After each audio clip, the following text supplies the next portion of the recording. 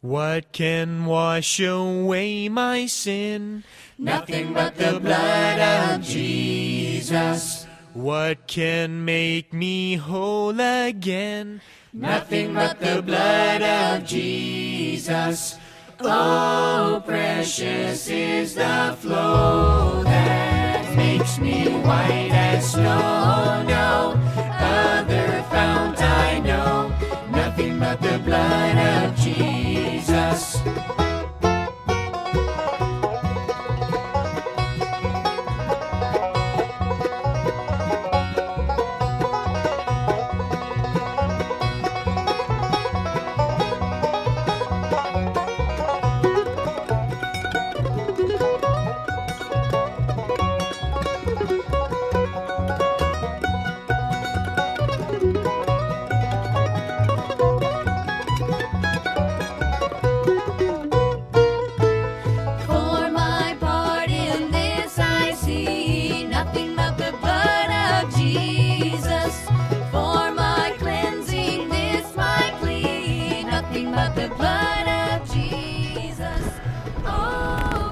Here today to preach to you about the Lord Jesus Christ, the one who laid down his life for you, died for you at the cross, dying the just for the unjust, to reconcile sinners unto God. Jesus Christ, the one who was born of a virgin, lived a sinless and perfect life, never sinned once, not in word, not in deed, not in thought. He laid his life down to the hands of lawless men, sinful men, who beat him, who mocked him, who scoffed him, who bruised him. And they nailed him to the cross. He was crucified, he died, he was buried. But then, hallelujah, he rose again on the third day, defeating death. And now he sits at the right hand of the Father, but he will return someday to judge the living and the dead. And this Jesus Christ, who died as a suffering servant, a lamb to the slaughter, the lamb to the shearers, is silent, so he was silent before his mockers and scoffers. He suffered and died for you. As the scripture says, he was wounded for our transgressions. He was bruised for our iniquities. The chastisement for our peace was upon him, and by his stripes you can be healed. All we like sheep have gone astray. We have turned everyone to his own way, and the Lord has laid upon him the iniquity of us all. And this Jesus Christ commands all men everywhere to repent, because there's coming a day in which he will judge the world in righteousness. Are you ready to stand before Jesus Christ to give an account of the things done in the body, whether good or evil? Are you ready to stand before Jesus Christ, who has eyes of fire and a double-edged sword coming out of his mouth? He's not going to come back to suffer again. He's not coming back to be in a manger again. He's coming back to judge this world. He's coming back to judge the wicked, the Lord Jesus Christ. Jesus Christ is the Son of God, and he's going to judge your life. You know, young man, mumbling under your breath shows you're a coward. That's what it shows. Mumbling under your breath shows you're a coward. If you got something to say, come say it. I didn't hear you. Still can't hear you. Got lawnmowers in my ear, man. Speak up.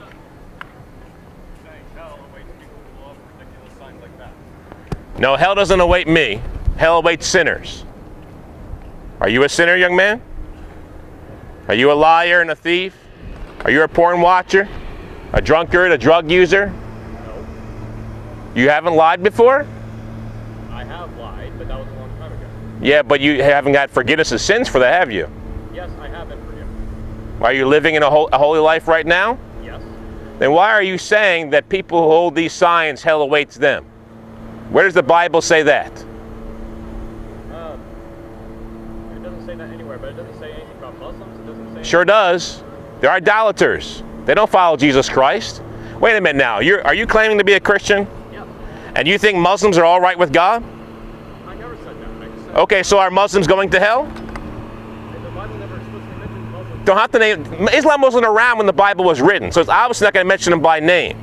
But the fact is, they are idolaters. There's no Zoroastrians either, and they exist. Well, they're all idolaters, though. They're not trusting in Jesus Christ. I mean, this is elementary Christianity, man. If you're claiming to be a Christian, elementary Christianity is John 14:6, right? Do you know that scripture? I don't. You'd probably know it if I said it. Jesus said, I am the way, the truth, and the life. No one comes to the Father except by me. So if someone tries to come a different way, are they right with God? No, but Then that's what this sign is saying. you're just pushing people away with this stuff. I'm pushing people away with the truth? You're pushing people. This is not how Jesus proselytized. This is not how the disciples. No, that's not true.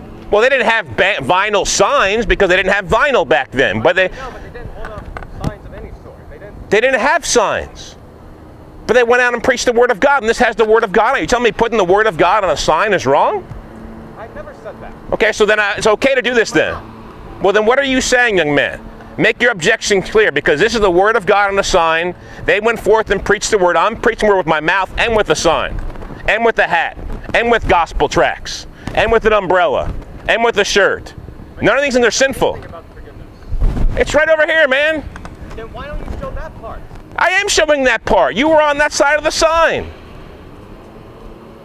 Why didn't you put that on both sides of that? Why do I have to put it on both? Who said I have to put it on both sides? Why? You want to limit me in the way that God doesn't limit me. God doesn't limit me to doing that. And when you see in the scripture, when Jesus Christ preached in the Gospels and when the disciples preached in the book of Acts, you don't see them preaching on the goodness of God every single time they preach. Of course not. Okay, so then why are you telling me I didn't have this on both sides of the sign? And I was just preaching on the goodness of God a second ago, preaching the gospel, the good news. And you mumbled something under your breath and kept on walking. And that's why I confronted you. Now the Bible says a cowardly will not inherit his kingdom. It sounds like to me, young man, that you are more afraid of what men will think of you than what God thinks of you. God expects you to stand up for truth and righteousness, no matter how men respond to you, no matter what they think of you. It seems to me you're more concerned about what men are going to think and what men are going to do to you than what Jesus Christ thinks about you and what God thinks of you. I live for God's approval, not for man's approval. It's incredibly sanctimonious. No, I live for God's approval, not man's approval. You can call it whatever you want. Scripture. That's what God commands you to do. Take up your cross, deny yourself, and follow Him, to lay down your life for His sake and the Gospels. Doesn't seem to me like you're willing to do that, young man. Have you even gone outside the United States ever for any reason? I've preached in Ireland. I've preached in Canada. I've preached in Israel. I've preached in the Philippines. Wait a minute now. You asked me if I went out to the United States, and I gave you 4 places I've gone outside the United States. Now you're going to criticize that? For what reason? To preach the gospel. All 4 places to preach the gospel of Jesus Christ. Not for vacation, not to have a fun time and buy a bunch of stuff, not to be a tourist, but to preach the gospel. Damn, where's my popcorn when I need it? And why did you go to predominantly Christian places in the first place? Wait a minute now. Ireland's not a Christian place, it's Roman Catholic. Philippines is not a Christian place, it's Roman Catholic and idolatrous pagan. Israel's Jewish. Canadian's not that Christian by any means. Where are you getting this from? Even America isn't predominantly Christian. Yes, it is. No, it isn't. Has a facade of it, but it isn't Christian. Most people who say they're Christians really aren't Christians. I know you have more. Let's hear more objections, young man, because everything I've told you is straight from the Bible, and you have nothing to say about it. He's got a poster that looks like Westboro. Now, here we go with the stereotypes. Because I have a sign with God's word on it, I'm all of a sudden I'm Westboro Baptist. That's garbage. What's that? You greatly resemble that, man. That's why. Because how? How? With that sign. Because I have a sign? Do you go to every billboard on the highway and say, Westboro Baptist, Westboro Baptist, Westboro Baptist? This has God's word on it. Excuse me. And you claim to be a Christian, you're criticizing a sign that has God's word on it? Something wrong with you, young man. Seriously wrong with you. If you're criticizing a sign that has God's word on it. You're ashamed of God's word, aren't you? Are you saying that? Would you be willing to hold a sign with God's word on in a public place? Yes, but not like that. Why not? What's wrong with it? Because I can tell that that's not your original. That's not your interpretation. That is, you obviously bought that. No, I made this. I created this from scratch. Sir, you don't. You want to try again? I created these files, both sides, from scratch. I had someone print it for me. I bet. You bet? Are you calling me a liar now? Ask the boy. I'm a graphic designer by trade. This is what I do. And I created these. So you want to try again? You want to make another false accusation against me? Young man, you need to listen to God's word. In fact, you need to open God's word, read it, and obey it. You don't seem too concerned with that. You seem more concerned with falsely accusing a preacher of God's word. Really? Are you actually ordained? Am I ordained? Yes, I'm ordained, but what does it matter if I'm ordained or not? God tells all Christians to go into all the world and preach the gospel to every creature. That's your ordination, young man. If you're claiming to be a Christian, that's your ordination from Jesus Christ. Not from a man, not from a denomination, not from a local church, from Jesus Christ. That's all you need. That's all you need. If you claim to have eternal life, how dare you keep it to yourself? How dare you? Shame on you if you keep it to yourself. Jesus Christ died not just for you, but for everybody. Jake Raymond. Yes, Jesus Christ died for all, and that's why we're here today, to preach to you the words of life. The Bible says the wages of sin is death. Death. But the gift of God is eternal life through Jesus Christ our Lord. Yes, sin. Sin equals death. Sin leads to death. But Jesus Christ, trusting in Him, obeying Him, leads to life. He wants you to have life. Many of you think life is sin. Your life revolves around sin. Your porn watching, your drunkenness, your sexual immorality, your social media, your TV shows, your movies, your cigarette smoking, your drug use. For many of you, that is what your life is all about. When can I have some more fun? When can I get entertained some more? So many of you are like, that's not real life, that's just death. That's just a waste of time. The scriptures say, see then that you walk carefully, not as fools, but as wise, redeeming the time because the days are evil. Many of you are so oblivious to the time you're living in. It's an evil time, a wicked time, a time that calls evil good and good evil, that puts darkness for light and light for darkness, bitter for sweet and sweet for bitter. And the Bible says, woe unto those who call evil good and good evil. We're living in wicked times where people think homosexuality is okay. Sure, you were born that way. You can't change. That's the way God made you. Sure, you can marry someone of the same gender. In fact, you can be born a male on the outside, but feel female on the inside. You can be born a female on the outside, but feel like a man on the inside. And that's okay. Transgender fluidity. Let's just be fluid. Today I'm a male, tomorrow I'm a woman. The next day I'm a dog. Next day I'm a cat. Transgender nonsense. And this is being accepted in our society. I never, 10 years ago, if you would have asked me if this would have been possible, never would have guessed it. But that's the evil time we live in. That's what the Bible says. See then that you walk carefully. Well, how do you walk carefully? Well, if I gave you something to put together, like a piece of furniture, I said put it together carefully, surely you would get the instructions out that came with it. You'd read the instructions carefully and follow them to a T. And to walk carefully, to see then you walk carefully, means you need to get the instruction book for life out, and that's called the Bible. If you really want to walk carefully, you got to get the scriptures out, got to get the Bible out, got to get God's word out and read it, study it, believe it, and obey it. Memorize it, hide it in your heart. That's how you walk carefully, because the days aren't good, the days are evil. Eventually, the next step in this whole redefining of marriage nonsense will be, okay, now a man or a woman can have multiple husbands or wives. And then the next step after that is, okay, well, let's lower the age of consent. Let's allow a young child to marry a man or a woman. So there'll be pedophilia will be the step after polygamy. And then there'll be bestiality. And then there'll be people who will marry inanimate objects, which is already happening in some places. And so the days are evil. The days where they call good evil and evil good. The days when they want to tolerate Islam, which wants to kill people who aren't Muslims. But you don't tolerate Christianity, where Christians want people to be saved. They want good for them, not evil. And so people call Christianity evil because it's the truth, and they call Islam okay, let's tolerate it. Are you going to be a coward, young man, and run away, or are you going to come over here and talk? Is that a drive-by? Is that what that was? A drive-by coward? Sounds like it to me. Yeah, Islam is of the devil. Christianity is not evil. Christianity is the truth.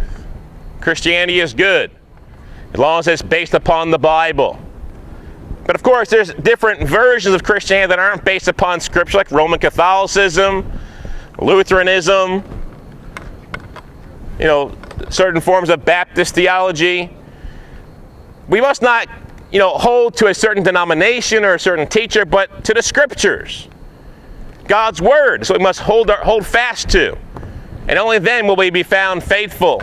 Only then will we be found in the truth.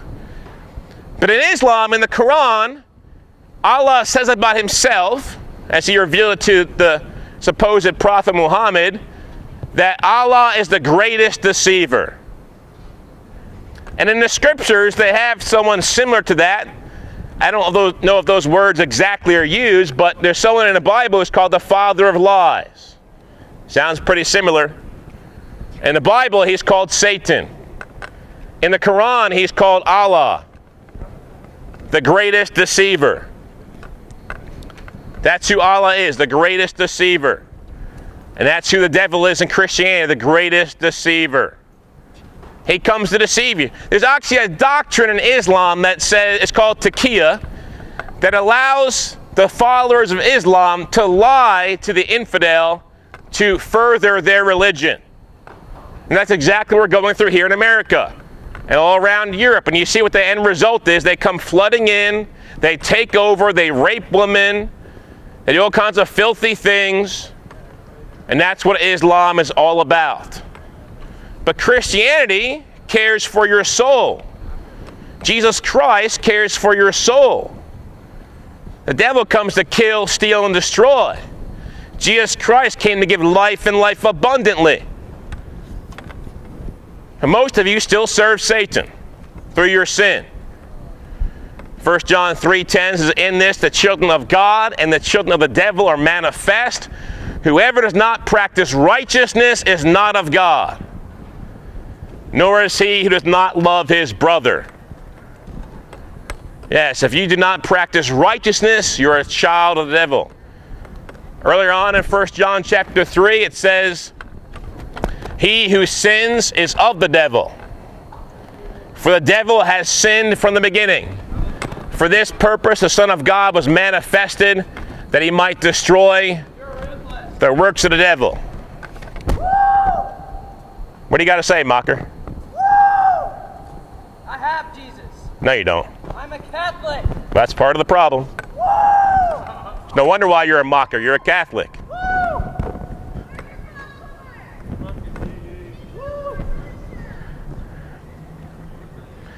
You know what I noticed at WKU is lots of cowards walking around who do a drive-by and run away.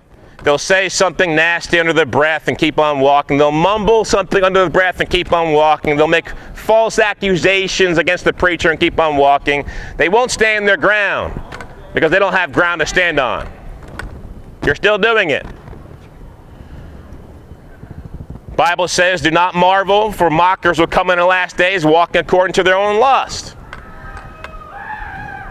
Most of you college students are so caught up in pornography, you wouldn't know what real love and sex is. You're too busy looking at two-dimensional images on a TV screen, fulfilling your lust, gratifying your lust by watching a computer screen or a TV screen. These days it's usually computer screens. Back in my day it was TV screens. They had the filthy place in the dirty corner of town that people went to. Didn't want anyone to see them going in or going out. Now people have access to it right in the comfort of their bedroom, right in the darkness of the privacy of their bedroom where no one else can see. Well, guess what? God sees. God sees what you're doing. The Bible says the eyes of the Lord are in every place, keeping watch on the evil and the good. Yes, God is watching the evil you do. He knows about the evil you do. And He's going to call you to give an account for the evil you do. You know, the scriptures say in Ecclesiastes 12, let us hear the conclusion of the whole matter. Fear God and keep His commandments, for this is man's all. For God will bring every work into judgment, including every secret thing, whether good or evil. See, all the secret things, all the things you're hiding from your best friend, your boyfriend, your girlfriend, your parents, all the things you think are hidden, nobody knows about, your deepest, darkest secrets in the recesses of your mind, God knows about it. God's going to bring into judgment. What are you going to do on that day? You have nowhere to hide. The fact is, God knows about it all. So I encourage you to get right with Him today, to give up your sin today, to follow Jesus Christ today, for He is your only hope. There's no hope in your religion or you're going to church. You're being baptized if you don't forsake your sins. There's no hope in your religion, your works, if you don't forsake all of your sins and trust in the Lord Jesus Christ for salvation. He is the only way. The moon god Allah cannot help you. The greatest deceiver. Why would you want to trust someone who's calls himself the greatest deceiver anyway? I mean, what kind of relationship can you really have with someone who admits to all of his followers, I'm the greatest deceiver? There's no relationship there. You wouldn't even have a boyfriend or girlfriend who says, well, I lie all the time. I'm the greatest liar in the world. There'd be no relationship there. And there's no relationship between the followers of Islam and Allah except for one of hate. Allah hates them. He doesn't care for them. Otherwise, He wouldn't lie to them. You know, it's very simple. The Ten Commandments say, number 9, thou shalt not lie. Revelation 21:8, every liar shall have his part in the lake of fire. Basically, bookends of the scripture, Exodus 20, and then we have Revelation 21. It's very simple. But how many of you have lied already today? You might be lying to me right now. See, someone who's perpetually a liar, how can I trust anything they say? We can't. There's no relationship there. But God calls liars to repent of their lying, to be honest, to be truthful, even when it costs them something. I'll tell you, one of the most difficult things to teach a child is to tell the truth, even if it gets them in trouble. Because you know what? Someday, they're going to stand before, just like you, the one who knows everything about every white lie, every half-truth, every fib, and He's going to judge you for it. But He offers you mercy if you'll repent. He offers you mercy if you'll stop your sinning. He offers you mercy through the blood of his Son, Jesus Christ, who died for you on the cross. It's like a substitution. Instead of you getting what you deserve from God, which is hellfire forever, God receives Jesus Christ's sacrifice in your place. And if you repent and trust in him, you can have eternal life. So you really have two options. You get what you deserve from God, and since you're a sinner, you deserve hell. Or you get what you don't deserve with his mercy and his pardon, his kindness, his friendship. And I began this friendship with God about half my life ago, 19 years ago. I was in the military. I was in Fort Bragg, North Carolina. I loved my drunkenness. I loved my lust. I loved my sexual immorality and my covetousness and my lying and my filthy mouth. I loved my anger and my fighting. I loved to get in fights. But I gave it all up for Jesus Christ because he deserves my life. He deserves my all. And he deserves your life. He deserves your all. Jesus Christ died for you. Won't you live for him? He deserves you living for him. So many you'd rather live for your sexual immorality, whether it's heterosexual sex outside of marriage, or whether it's sodomy between a man and a man, or it's lesbianism between two women. You'd rather do things your way. But the anthem of hell is, I did things my way. That's the anthem of hell. I did things my way. Well, as the old song goes, that's the highway to hell. You're going to end up in hell doing things your way. Because God is God. God is supreme. He is sovereign. He is the King of kings and Lord of lords. He has rules and laws for you to obey. And when you refuse to do what he tells you to do, just like a just judge, just like a just cop, you're going to be in trouble. I was reading an article recently about how this government official in California, someone came up to him, I think in the middle of a speech, and threw a pie in his face. And you know what the court considered this as? A felony. Not because a pie in the face is going to endanger his life or possibly kill him, but because of who he is. This man is going to get charged with a felony for putting a pie in someone's face because of who he put the pie in the face of. And every time you sin against God, you shake your fist in his face and say, I'm not going to have you to rule over me. I'm not going to do as you would have me to do. I'm going to do what I want to do. And because you reject the greatest authority there is, you'll receive the greatest punishment there is.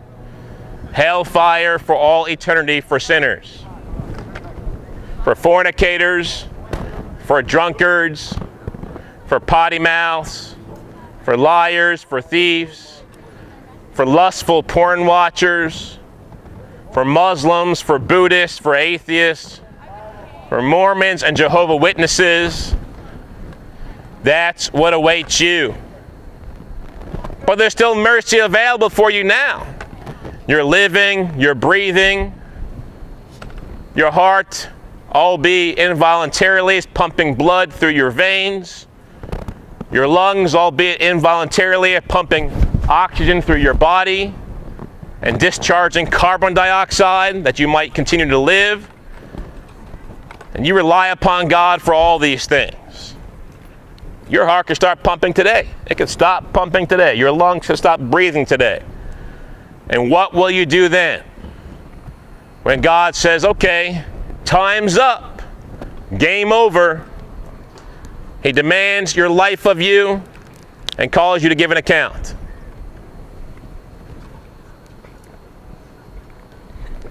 What's your question, young man? Yeah, you. Where do I buy one? Well, I made it myself. I designed the sign. I had someone print it for me, but I designed it. So if I take like prescription drugs, does that sound the same thing? What are you talking about?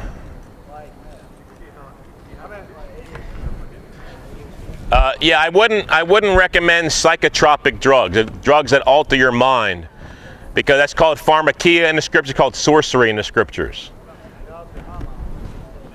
Yeah, it's part of the problem. So much of this generation is just all drugged up. I got 99 problems, but my medicine ain't. Yeah, well, your medicine probably gives you 99 problems, all the side effects it has in it. Why would you take a medicine that has 99 side effects but one supposed good thing for you? It's kind of illogical. No, I would never use marijuana. Never have and never will. No, I'm not missing out on anything. You're missing out on sober life. That's what you're missing out. Sobriety is what you're missing out on. Having control over your mind. I've been hammered before. Hell yeah! Do they look drunk to me? Do they look drunk? You say they're missing out on sobriety. Pretty sure they're sober right now. Well, they might not be high right now. I haven't spent enough time around them.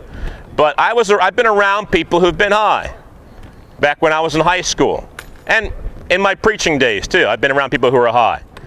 And they're not acting normal. All they care about is munchies and listening to Grateful Dead. That's not normal.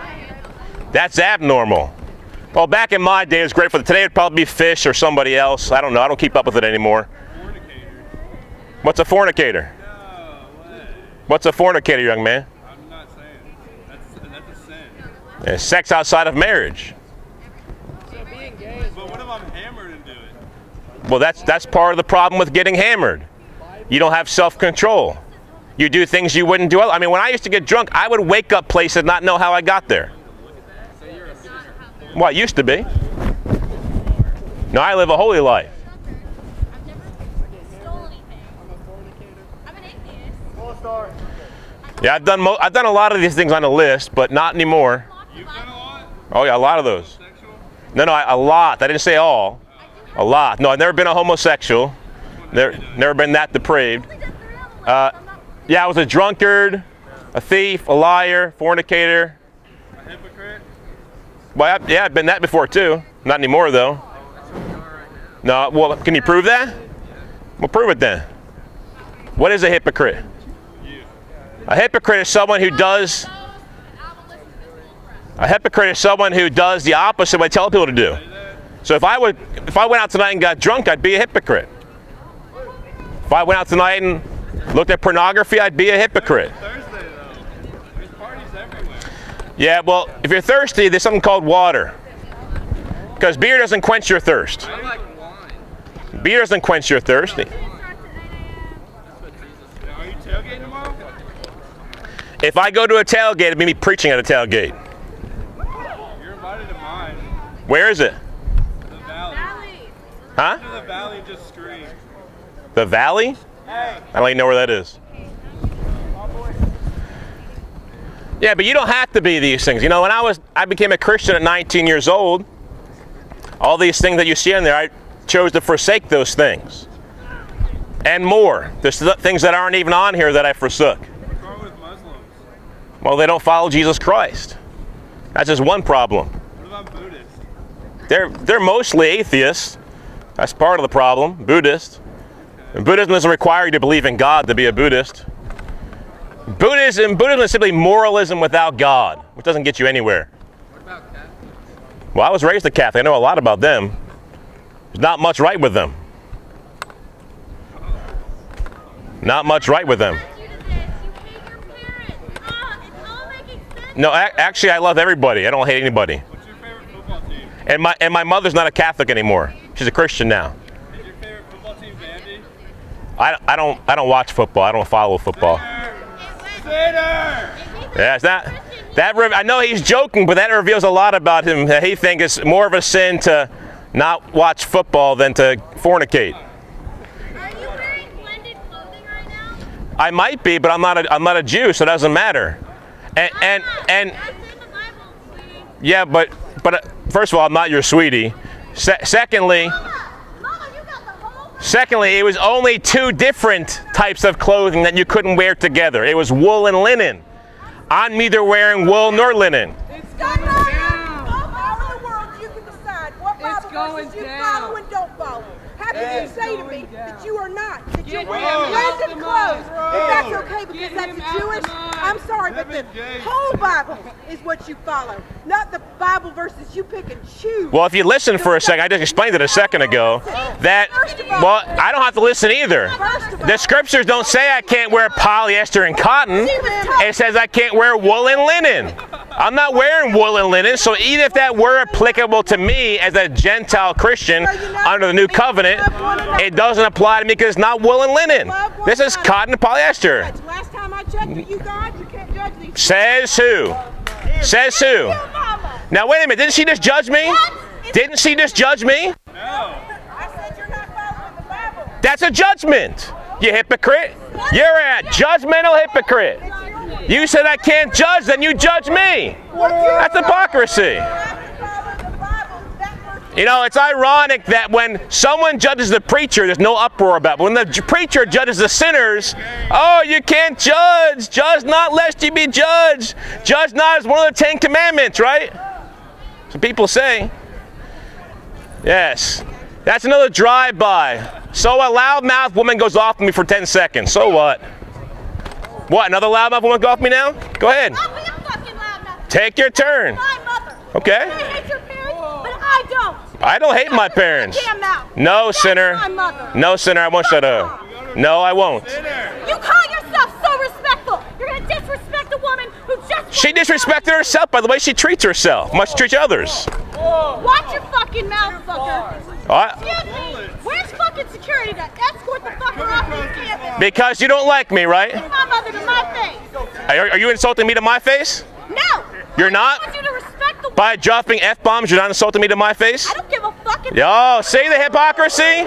So I can't supposedly insult her mother, but she can insult me, right? You like the F-bomb? No, God doesn't like it either. I don't give a fuck. Obviously. I'm yep. on your sticker. But you will care. You will care someday. No, I won't. Yeah, you will. When you stand before God to give an account. Hey, Kerrigan. How you doing? Good. Of every thought, word, and deed, you will care then. Here's what I'm gonna leave you with. You will care then. Why the fuck would any of us want to be in heaven with you? Hell sounds so much better. Well, hey, that's your choice. You can be a sinner and burn forever if you want. It's up to you. There'll be no party in hell. No partying in hell. No getting drunk in hell. No fornicating in hell. No sodomizing in hell. No being a lesbian in hell. No smoking weed in hell. I don't smoke. I didn't say you did. No smoking weed in hell. I don't hate all the... You'll be the reefer in hell. You'll be the one smoking in hell. I like girls, so that puts me on the homosexual list. I drink. I thought you were leaving. I have sex, and I'm an atheist. I thought you were leaving. That's it. You can't leave, can you? You can't leave, can you? Yes. These people, every time I go to a college campus, say, well, I'm leaving. They'll come back 5 more times to argue some more.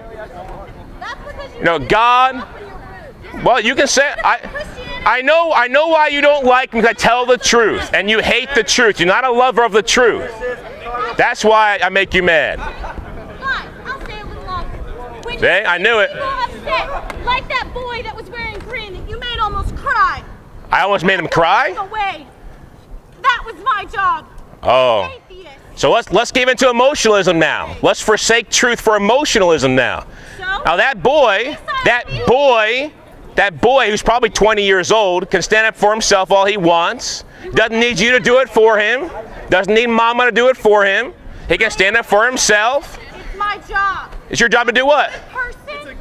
First of all, you're not a good person. Everybody feel better. You're not making me feel better. Why should I care about you? You insulted my mother. Well, I thought you made everybody feel better. But that was your job. Yeah. Walk in contradiction.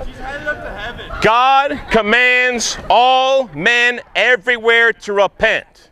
You may think it's all fun and games, but on Judgment Day, all the games, all the fun will be over for sinners.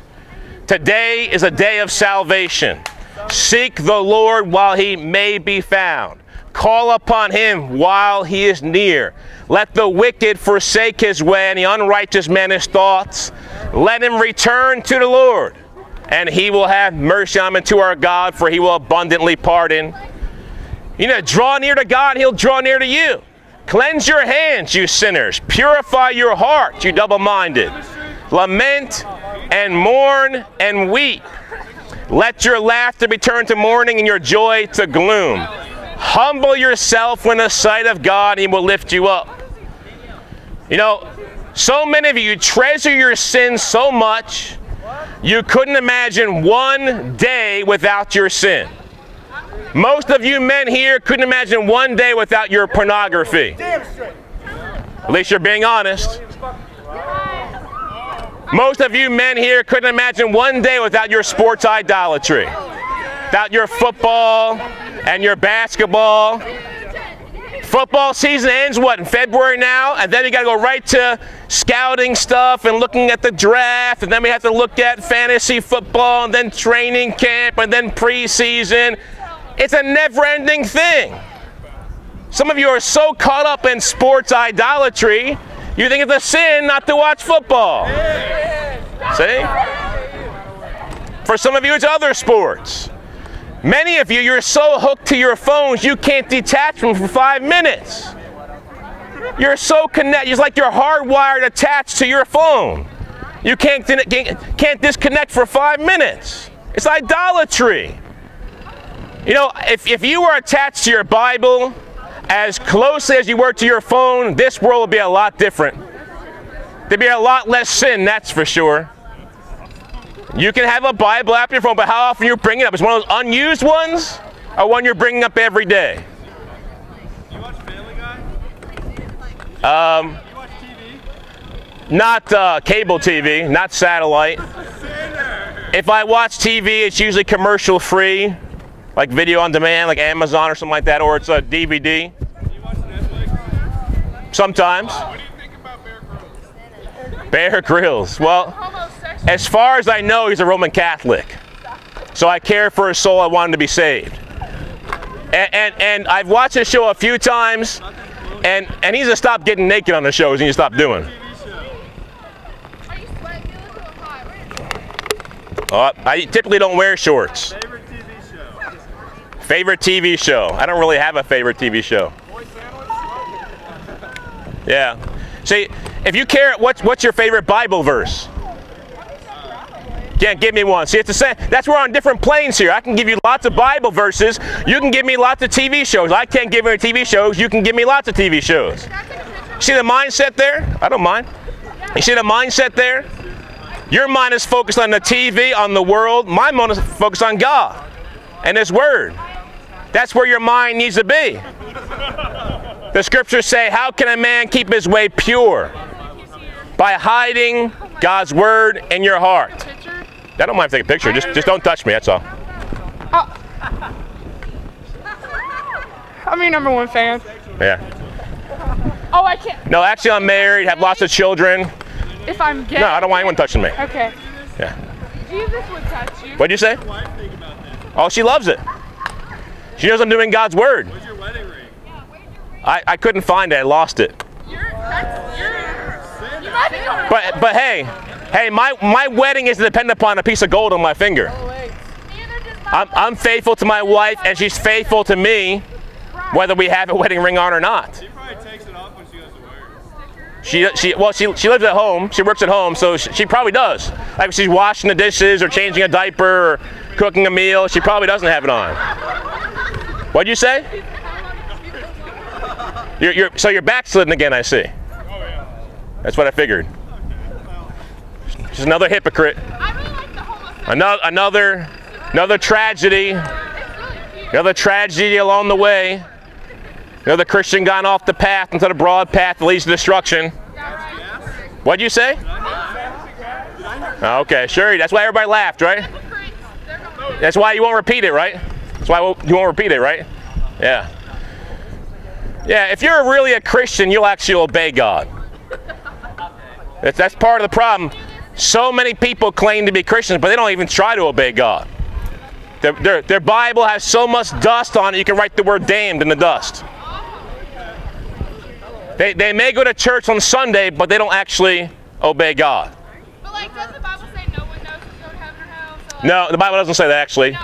You just revealed your ignorance about the Bible. It does not say that. Of the Bible, yeah. When she says the Bible says no one knows who's going to heaven or hell, that's ignorant. That's a lack of knowledge. The Bible actually makes it in very clear terms who's going to heaven and hell. All throughout it. Where do you want me to start? You don't know. You know, you yourself, or you don't know about anybody else. That's not true. You cannot tell anyone else if they're going or not. Says who? Says who? Where? Where does the Bible say you can't do that? The ironic thing, this young lady says that you can't tell someone they're going to heaven or hell, but all throughout the Bible, Jesus and the apostles do that very thing. So I guess they're sinners, huh? How to get to heaven? No, it tells you who is and who isn't. Here, I'll give you two. I'll give you two. Copy of the list? Yeah, I do. It's right in the Bible. Okay, I'll give you the first one. Open up your Bible, the 1 Corinthians chapter 6, verses 9 and 10, which says that. It's not even a nice list now for heaven. Yeah, it does say that too, yes. We'll get to that next. 1 Corinthians chapter 6, verses 9 and 10. Hey, if you got a smartphone, get it out. Is your name on it? My name doesn't have to be on it. Oh. I'm not doing the things that are found on it.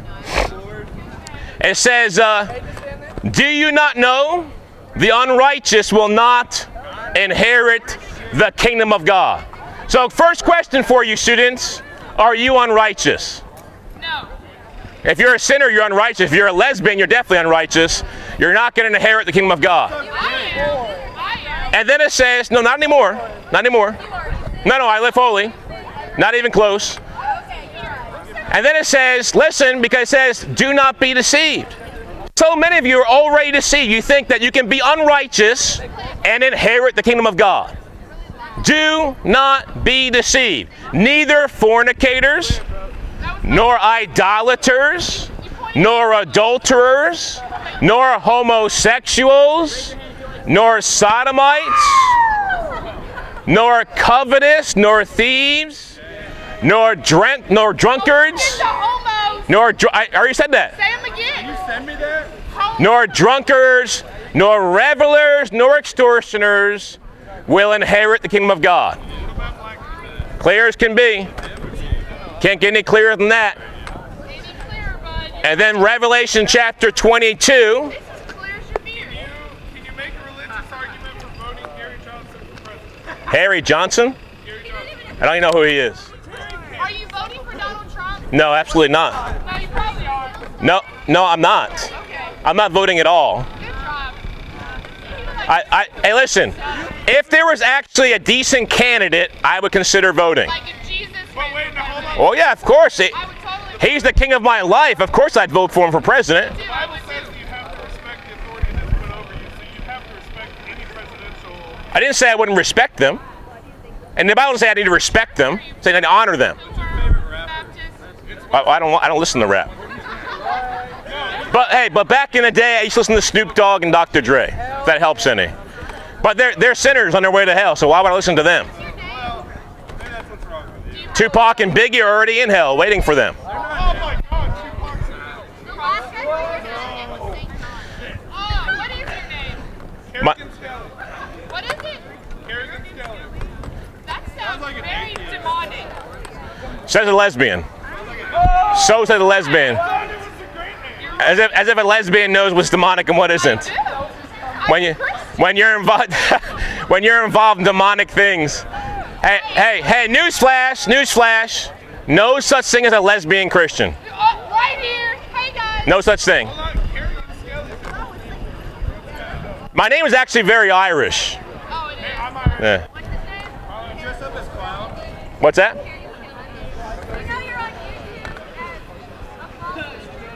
Well, hey, listen, when you're preaching the truth, you're going to find people who don't like you. What can I say?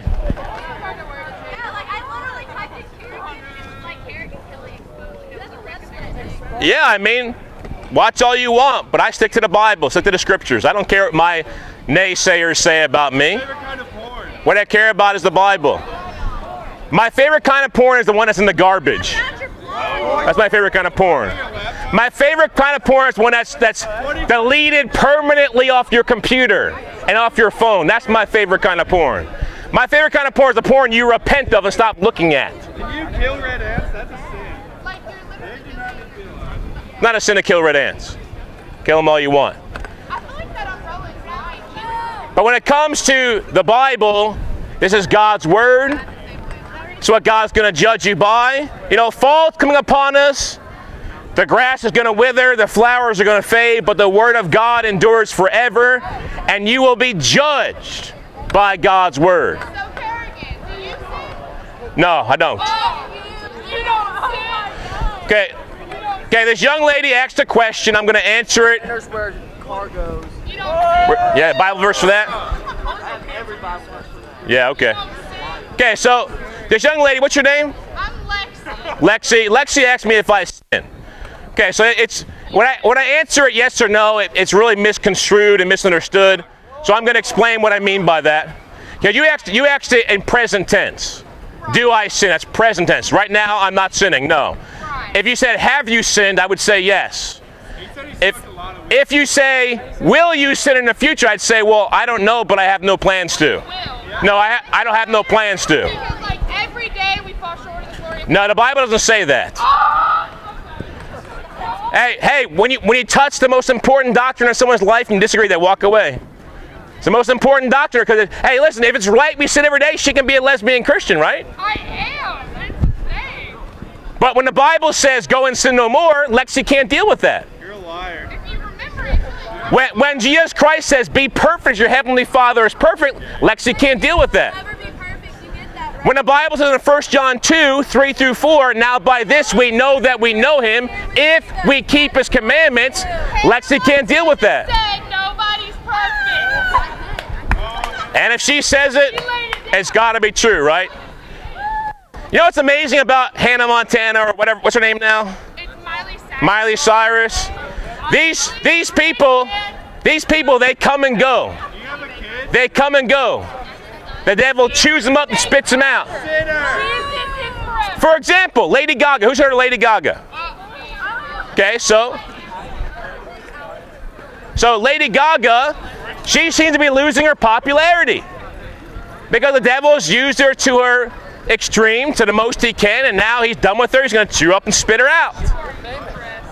And so, you know, when people become famous by doing wicked things, they eventually fade away. People will forget about them after a while. This guy's taking like 30 minutes. I don't even know who he is. He's a fan. That's a journalist.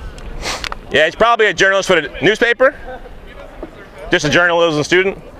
I don't understand. The guy behind the curtain is fucking guilty. That's an interesting camera. That's pretty old looking. Yeah, so, you know, you're right here. You're at the beginning of your semester still.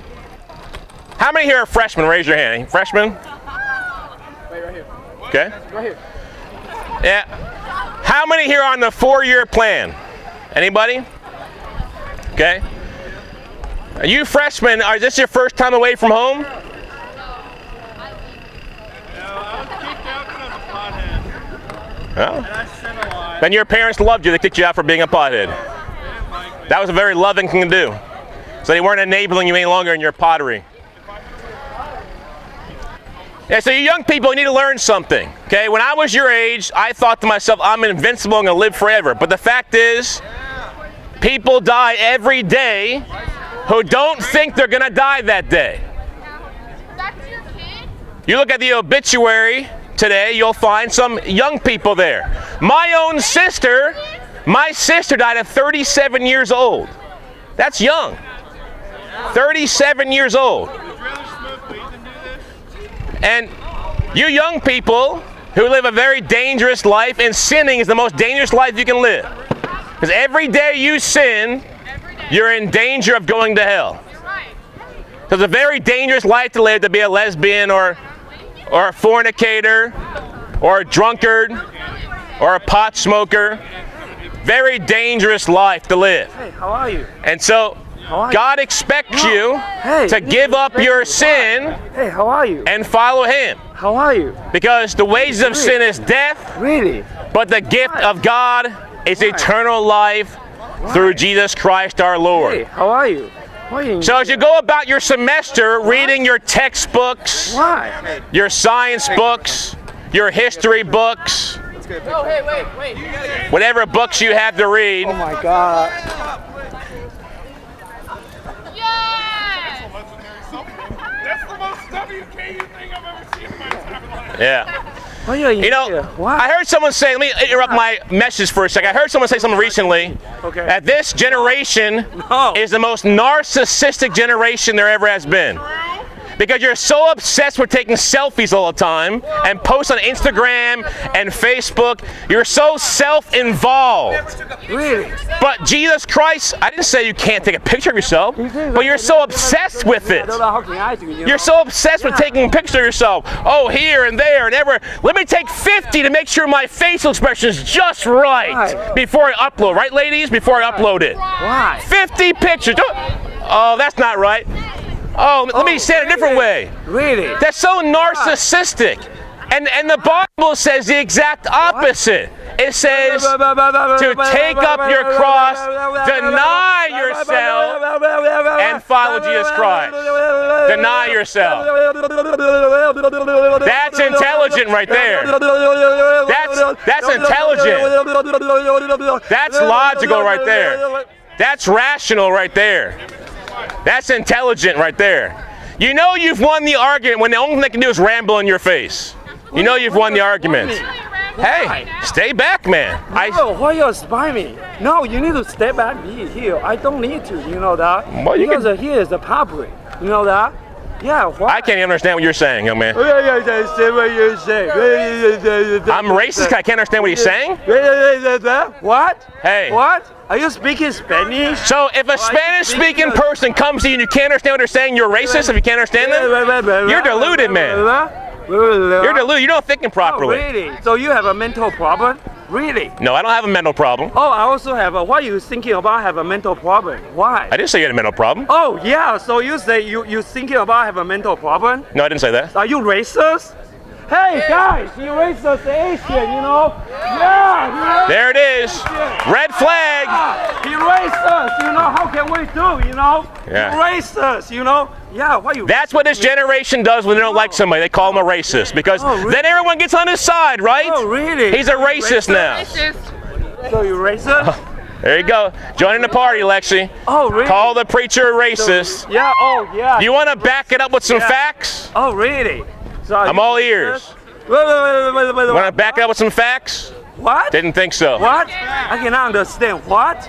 You know, Jesus Christ, He died for every tribe, tongue, and nation. Oh, really? Jesus Christ shed His red blood You're being pretty gay right now. for you. No.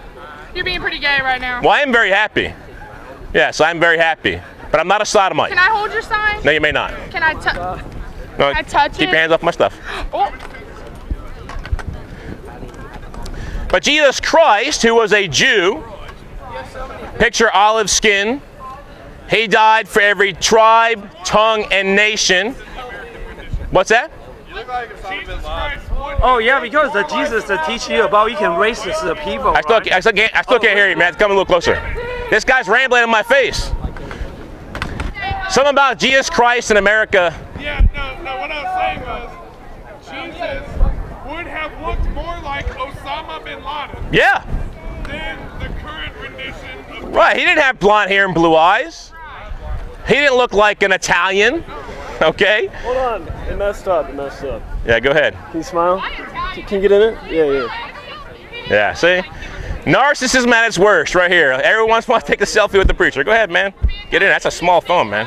What is that? It's an iPod. Like 3 or something like that? Yeah, it's like an iPod. Oh, okay. Yeah. What's the purpose of this again? To spread the word of God.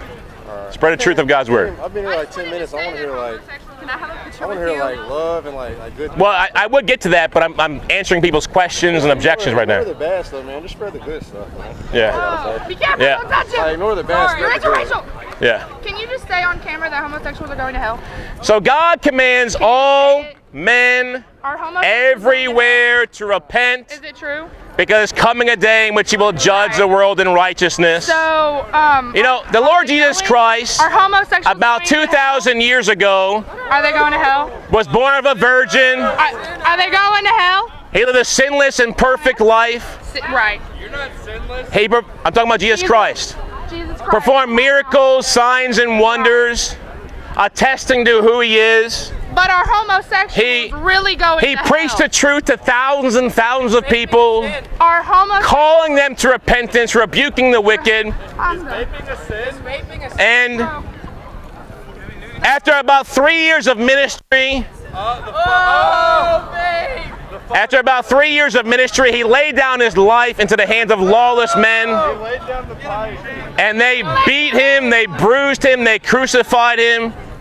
He was dead, he was buried. And on the third day, he rose again from the grave. And now he sits at the right hand of the Father, and he commands all men everywhere to go and sin no more. To stop your sinning. Like literally every day. No, that's what you do. It's not what I do. No, literally every day you sin. No, I don't. If you go. No, I don't. Every day. Let's analyze Lexi's statement. Right. Now, how can Lexi know if everyone sins every day? The Bible says so. Well, give me a Bible verse then. Give me a Bible verse. Give me a Bible verse that says that. Every day we fall short of the glory of You know, God. that doesn't say that in Romans 3:23. Doesn't say every day you fall short of the glory of God. It says, for all have sinned, past tense, ed at the end of sinned, sinned, and fall short of the glory of God, which I agree with. But it doesn't say I have to sin every day. In fact, you know that God calls men perfect in the Bible? God called Noah perfect. Hey, wait, hold on, be quiet. There's a tour. And Genesis chapter 6 and verse 9, God says about Noah, this is the genealogy of Noah. Noah was a just man, perfect in his generation. Noah walked with God. Young people, your attention for a second. If you go here, you'll become like them. If you go here, you'll become like them. Don't come here. Don't come here. Go to a Votech school. Learn a trade. Don't come to this abominable place. Yeah, so God called Noah perfect. So if we have to sin every day, how could God call Noah perfect? How could God call Job perfect if we have to sin every day? That doesn't make any sense. God must be a liar, according to Lexi, to call Job perfect and call Noah perfect. I mean, he must be a liar, right? But the Bible says God is not a man that he should lie. And God is holy, holy, holy. He's the same yesterday, today, and forever. You're right. The Alpha and the Omega. The first and the last, the beginning and end. No, Chi Omega. But just because you can quote a Bible verse doesn't mean you're a Christian. I am a Christian. No, I'm not a lesbian Christian. No, I hate a You have to repent of your lesbianism to be a Christian. No, I hate a Christian. You have to repent of your hatred to be a Christian. I'm not hating anyone. Well, I didn't say you were, Lexi. You're hating yourself. I don't hate myself. By sinning, you do. I'm awesome as hell. By sinning, you do. When you sin against God, you don't love yourself, you don't love God, you don't love anybody when you sin. Yeah, that's his name. It's not what he is, though. No, I'm not a Christian. Yeah, so a Christian is someone who obeys the Bible. Someone who loves God and loves people, and you are sitting here judging everybody around this. Are you judging me? And you are no better than Are you judging me? You are no better than Says who? So sit the hell down, boy. So says the potty mouth. And I was raised. It didn't help you. Didn't help you. It didn't help you either. Look, I wasn't raised as a preacher you are then. not God. You not sit around. I don't have to be God. This person and this person. I don't have to be God. What the hell is this? It's called the Bible. It's judgment. You're a hypocrite, sinner. You are too, Hypocrite on your way to hell. Take a seat with the rest of us. No, I'm not a hypocrite. You're a hypocrite on your way to hell. And you need to repent. I'm okay with God. Go ahead. I'm living holy. He ain't okay with you. So says the sinner. Now, listen. When a hypocrite comes up to me in Daisy Dukes and trying to tell me what the Bible said, I'm not going to listen to her, okay? You know, when someone's dressed like that, it's a sure sign they're not a Christian. Sure sign. You know, the Bible says that godly woman will dress modestly. Right. Well, I guess not with Daisy Dukes and tight clothes on. I guess I'm not a good Catholic then. Right. Well, there's no such thing as a good Catholic, because Catholics are sinners by definition. Oh, wow. I know this by experience. I was a Catholic myself, and most of my family is still Catholic. You're just the most knowledgeable one here. Well, Not on everything, but I'd say in the Bible I am. God has called me to be a friar. That means loving everyone, not just select few. Who said I'm not loving everybody? Well, wait a minute now. Let's listen to Revelation. Is this true, young man? Mr. Fryer, is this true? Are people going to hell? Is hell going to be empty? Well, hold on. Is hell going to be empty? It's waiting for me. You're going to be in there. Well, you don't know. You better open the Bible and find out. People who don't love like you. Here's the irony of it all. This is Isaiah 5:20 in action right here. Woe unto those who call evil good and good evil, who put darkness for light and light for darkness, bitter for sweet, and sweet for bitter. And so, it's amazing to me. No, you may not. Get your hand off my stuff. Don't touch my stuff. Keep your hand off my stuff. It's not your campus. What's your name? What's my name? Yes, sir. Kerrigan. Kerrigan? Skelly. Skelly. Kerrigan. Kerrigan what? Skelly. Skelly. Thank you. Do you have a Twitter? Stop being so hateful to me. What is that? Can you tell me what? Stop being. Get your hand off my stuff. Why? It's my stuff. Why? It's called private property. Private property. Yeah, exactly. Yeah, exactly. Yeah, so when someone tells somebody the truth, it's automatically hate. Oh, really? But when someone is tolerant, Okay. Just don't touch him, okay? when someone is tolerant of every evil there is, they're loving supposedly. Okay. But where does the tolerance stop? Where's the line drawn in the sand? Are you tolerant of child pedophilia? Right. Tell him, buddy. Answer the question. Are you tolerant of child pedophilia? Hey, can you say that real quick? Nope. Can you say, like, I need to win? If you're not tolerant, then why? Chi Omega! Yeah! That's the answer, yes.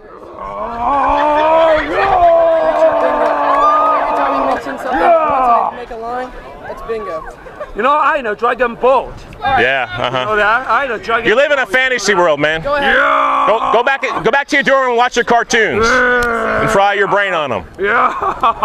Yeah. So where's the line drawn in the sand? Yeah. Where does the tolerance end? Yeah. Because this generation thinks tolerance is a virtue. That you just tolerate every evil out there, otherwise you're not loving. Can you say wrath of Well, where does the tolerance end? Are you tolerant of rapists? Why not? So, why are you tolerant of sodomites and lesbians? Well, I'm not just talking, you're talking to everybody in general, but I appreciate you responding back. So, but if you're not tolerant of rapists, then why are you tolerant of other evils? Who watches when I masturbate? You see, the problem is you want to make up your own. You want to make up your own right and wrong. Your own morality. It's evil about loving someone. That's not love to lust for them. Okay, no, but listen. Go ahead, you can ask the question. You've been waiting for a while. Damn work. I actually have a question. Go for it. Do you use condoms? No, I do not. Do you not use condoms? No. You're savage.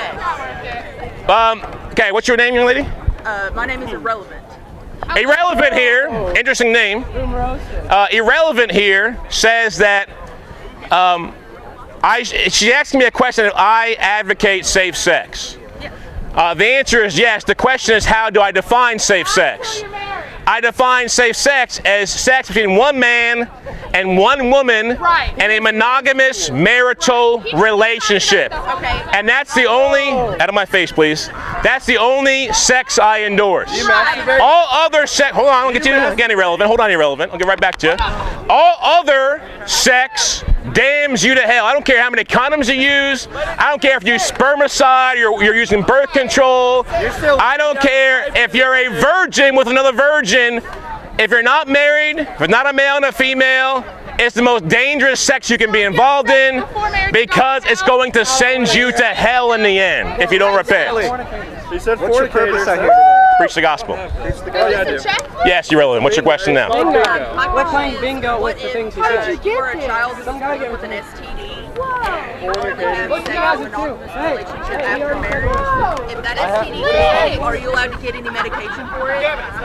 Okay. Are you allowed to? There's a lot of questions there from Irrelevant here. Am I a pot smoker? Irrelevant's asking questions about a child being born with an STD. First of all, if the child is born with something, it's not their doing. They're innocent. They haven't done any evil. Children are not sinners. Children are innocent in God's eyes. If a children dies, they go to be with God. They're innocent. Okay, so that's one thing. Number two, that person gets married. I mean, what kind of STD we're talking about here? I mean, you can be born with syphilis without sure, having sex. that's one that's not curable. I understand that, but there are some that most of them are curable, from what I understand. And so I've never had one myself, so I don't know that much about them. But yeah, that person getting married, I would suppose out of love for their spouse, they would tell them everything. They wouldn't hold stuff back and be like a surprise, right? They would expect them to know what's going on, so they know what they're getting into. And if they know what they're getting into, then I think that's, that can be loving. To be sacrificial in that way. To want to still be with that person out of love for them, even though they might have some hindrance, some kind of bad thing happen to them as a result of it. Okay, so if you are in a married relationship, it's the wrath of who? Even though you are married, yeah. you use a condom? Well, there's nothing. I have nothing against using condoms in a marriage. In the Bible, it says that you can't use a condom. Doesn't say that at all in the Bible, actually. Yes, it does. The Roman Catholic Church teaches that, but the Bible does not teach that. In the Bible, it says that the main reason it's the wrath of who? Well, no, you can procreation. That's the primary purpose, but not. There are secondary purposes. God made sex pleasurable for a reason. In the right boundaries. There's nothing wrong with having pleasure in sex. There's women who can never get pregnant. They try and try and try and try all their life. God doesn't damn them for having sex. That's ridiculous. I have a little bit of a question. And so yeah, there can be pleasure in sex. In fact, anything that the Bible said you can't do, I would say you probably can do. Right. Okay, so there shouldn't be any sodomy involved. Okay, so. Are you hungry? But if you want to know, listen, if you really want to be a Christian and know what the Bible says, read. If you are married, I would encourage you to read the Song of Solomon. You'll find out what true passion and love and sex is all about within marriage. What about tattoos? Okay, irrelevant acts about tattoos. Well, that's what she said her name was. She gave me her real name, then I'll call her by her real name. Out the mud. And so it might actually be her name. I don't want to insult her. And so she's asking about tattoos. Now, in the Old Testament, you were said you cannot make markings on your body. Guys, okay? Listen, but in the Old Testament, they were making markings on their body to be involved in paganism and idolatry. Okay? It's Christian. No, what? I'm not done yet. Okay, so hey, can you shut the fuck up, motherfucker? I can't think of one good reason to get a tattoo personally. Can you shut the fuck up? No, I wouldn't do it for that either. Can you say tattoo for my dead relatives? I'm a pot smoker. Can you say but I didn't say that either. I said I wouldn't do that. You're asking me what I would do. I said I wouldn't do that. Hey, can you shut the fuck up? I didn't say it's necessarily sinful to do that. Can you shut the fuck up? But when it comes to why would I put a mark in my body? I don't have to remember someone like that. I can remember someone by remember what we did together. Looking at pictures, looking at videos. Talking to people who knew them as well. There's other ways to remember somebody. I can put something on the back of my vehicle. Shut the fuck up. Memorializing them. How do you want to be remembered? As a man of God. As a man of God. As an asshole. I've got. Diddly put, man of God. Shut the fuck up. Shut up. Shut up. Yes, he's hired. No. Get off. Get Shut up. off my pole. What? No fight. Keep your hands off my property. Do you understand? Don't fight. Do you understand? Don't fight. Do you understand? Don't fight. Do you understand? No, Keep I don't your hands. understand. Well, you need to understand, sinner. Can you shut the fuck up? No. Here is a school. Yeah, it's a school. That's why I'm here to give you some learning from God's Word. I'm here to give you some learning from God's Word. No, I don't care. I don't need to care. Then walk away. I don't need to care. Then walk away. No, I need to walk away. Well, then you stay right there. Well, I need to It's walk away. public property. Oh, really? Yeah. Fuck out, man. This is not a part. This is a public, you know. It's not your private. You're what confused. The fuck? You're confused. Oh, really? I'm confused. I think you have a confused, you know that? No, I'm not confused. Can you shut the fuck up? I could, but I'm not going to. You know that motherfucker. I could, but I'm not going to. What? I rebuke you in the name of Jesus, you devil. Oh, what the fuck? Get behind me, Satan. I rebuke you in the name of Jesus Christ. You have no authority here. You have no authority here, you devil. No authority here. How many demons you got in you, man? How many demons you got in you? How many demons you got in you? Stop. That's so stop. How many demons you got in you? I rebuke you in the name of Jesus Christ. Hey, you did. I rebuke you in the name of Jesus Christ. You have no authority here, sinner. Sir, please. No authority. Hey, no authority here. Come on. Eugene. Hey, Eugene, Bobby's trying to call you. Eugene, Bobby wants you to come to a team. No authority, sinner. No authority. Let's go to Bobby's party. Yeah, you're good. Don't worry about it. there's no needing to take it that far. Take what that far? By saying how many demons do you have, like Well, he has demons. Yeah, he does probably have demons in him. Wouldn't surprise me. No, that's so fucked up. Like, Well, seriously. so says the lesbian Christian. Right, right, because I'm fucking a lesbian and a Christian. And right, it's no, the that's same. impossible.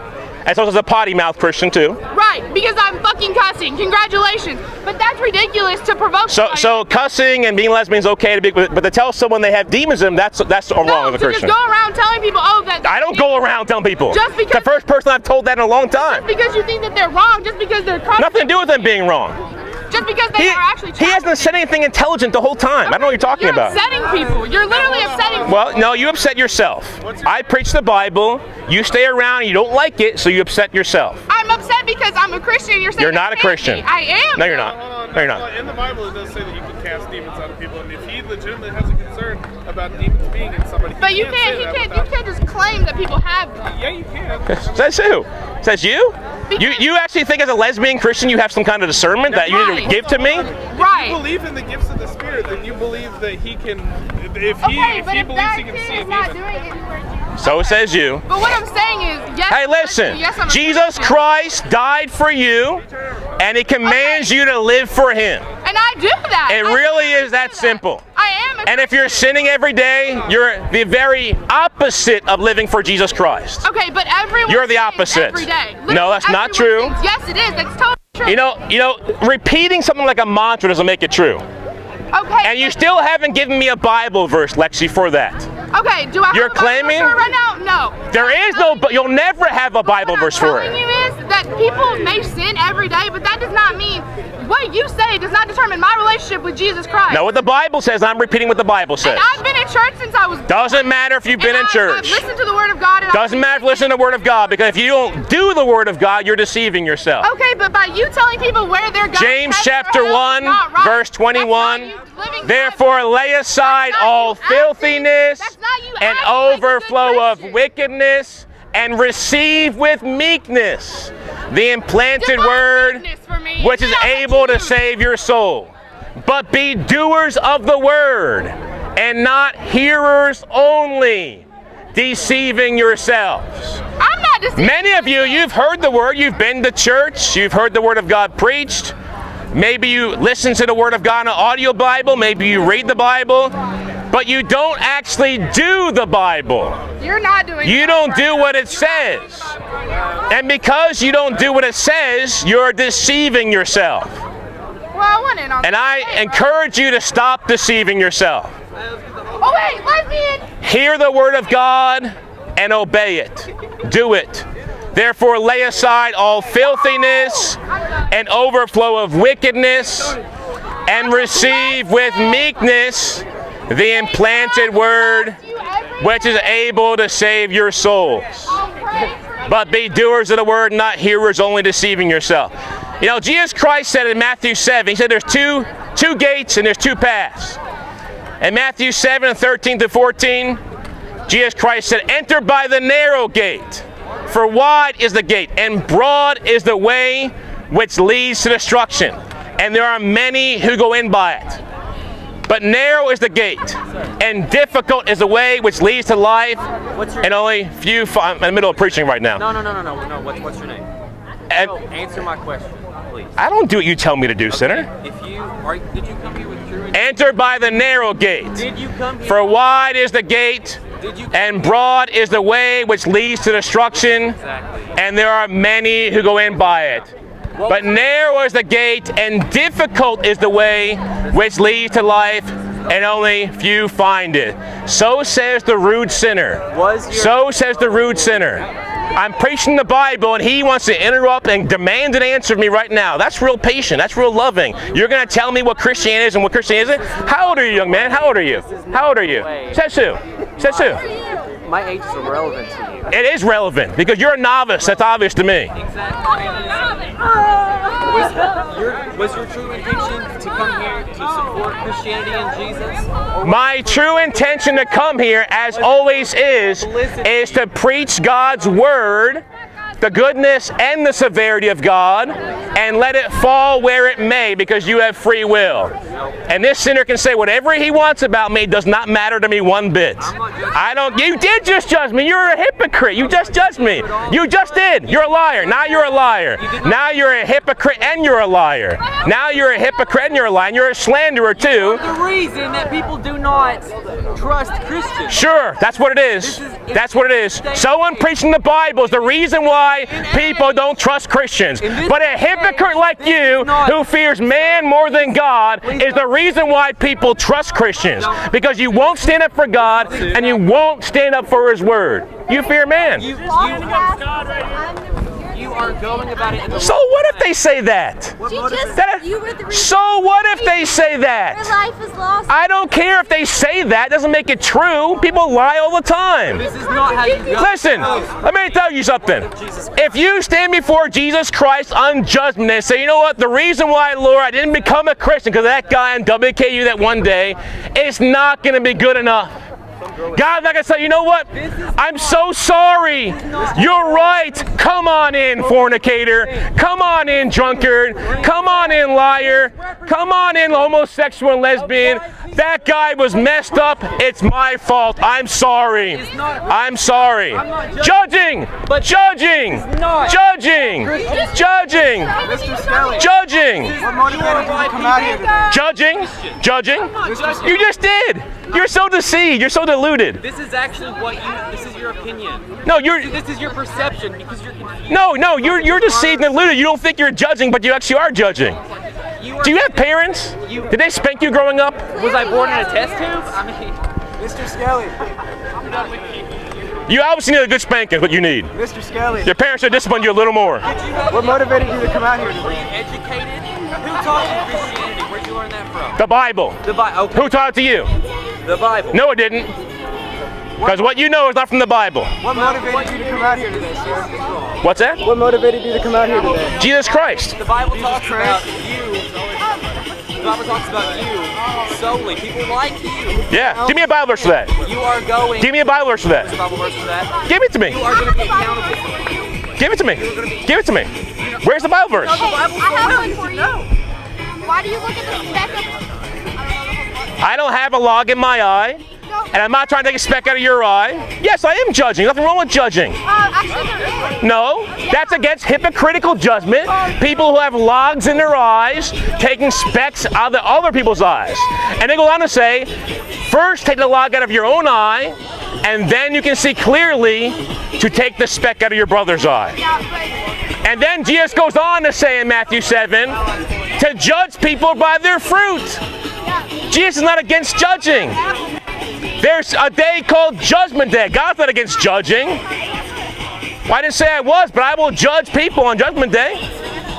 1 Corinthians 6 says that. The saints will judge the world. That's what it says. Saints will judge the world. I know people are largely ignorant of these facts, but the saints will judge angels. That's what the Bible says. But you know what I found? People who are most vehemently against judgment is people who are guilty. People who don't like feeling guilty about their sins, they're under conviction about their sins, and they don't want to give up their sins. That's the fact. You know, if I'm innocent, I have no problem going in a courtroom before a just judge or a just jury. If I'm guilty, now I'm scared. Now I'm fearful because I'm not innocent. I have something to be judged for. But listen, if you're living a holy life, you have no reason to be concerned about judgment. Because judgment has to do with punishment. And if you're living a holy life, you have nothing to be judged for by God. Because you're living holy. You've forsaken all your sins. You've given your sins up like God commands you to do. You know, in the Bible there's a whole book called Judges, where God appointed earthly men to judge other earthly men in life and death. Do you know that Moses, God gave Moses a law that said, if someone does this, stone them to death? That's from God. God's not against judging. God's against hypocritical judgment. God's against judgment according to appearance, but He's all for righteous judgment.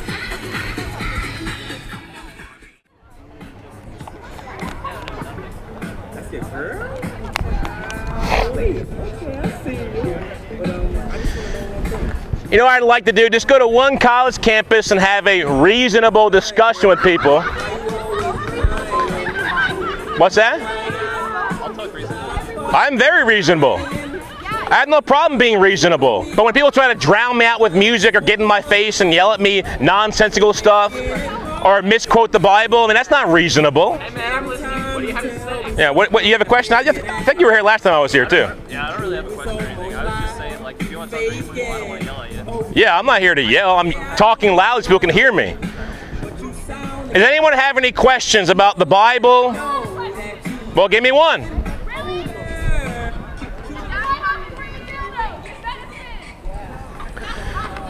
Now you see, that's the kind of unreasonable questions I'm talking about. I mean, are your minds always in the gutter? Is it really funny to laugh at the stuff that God hates? God hates sexual morality. Why would you laugh at that? But you don't laugh. Sure don't. Is that why you're so tight wound? No, I have a wife. And I'm not tight wound. I'm just fine. I'm just serious because it's a serious subject. This is a sober subject. It's not something to laugh about. I love laughing. You ask my friend if I like to. I mean,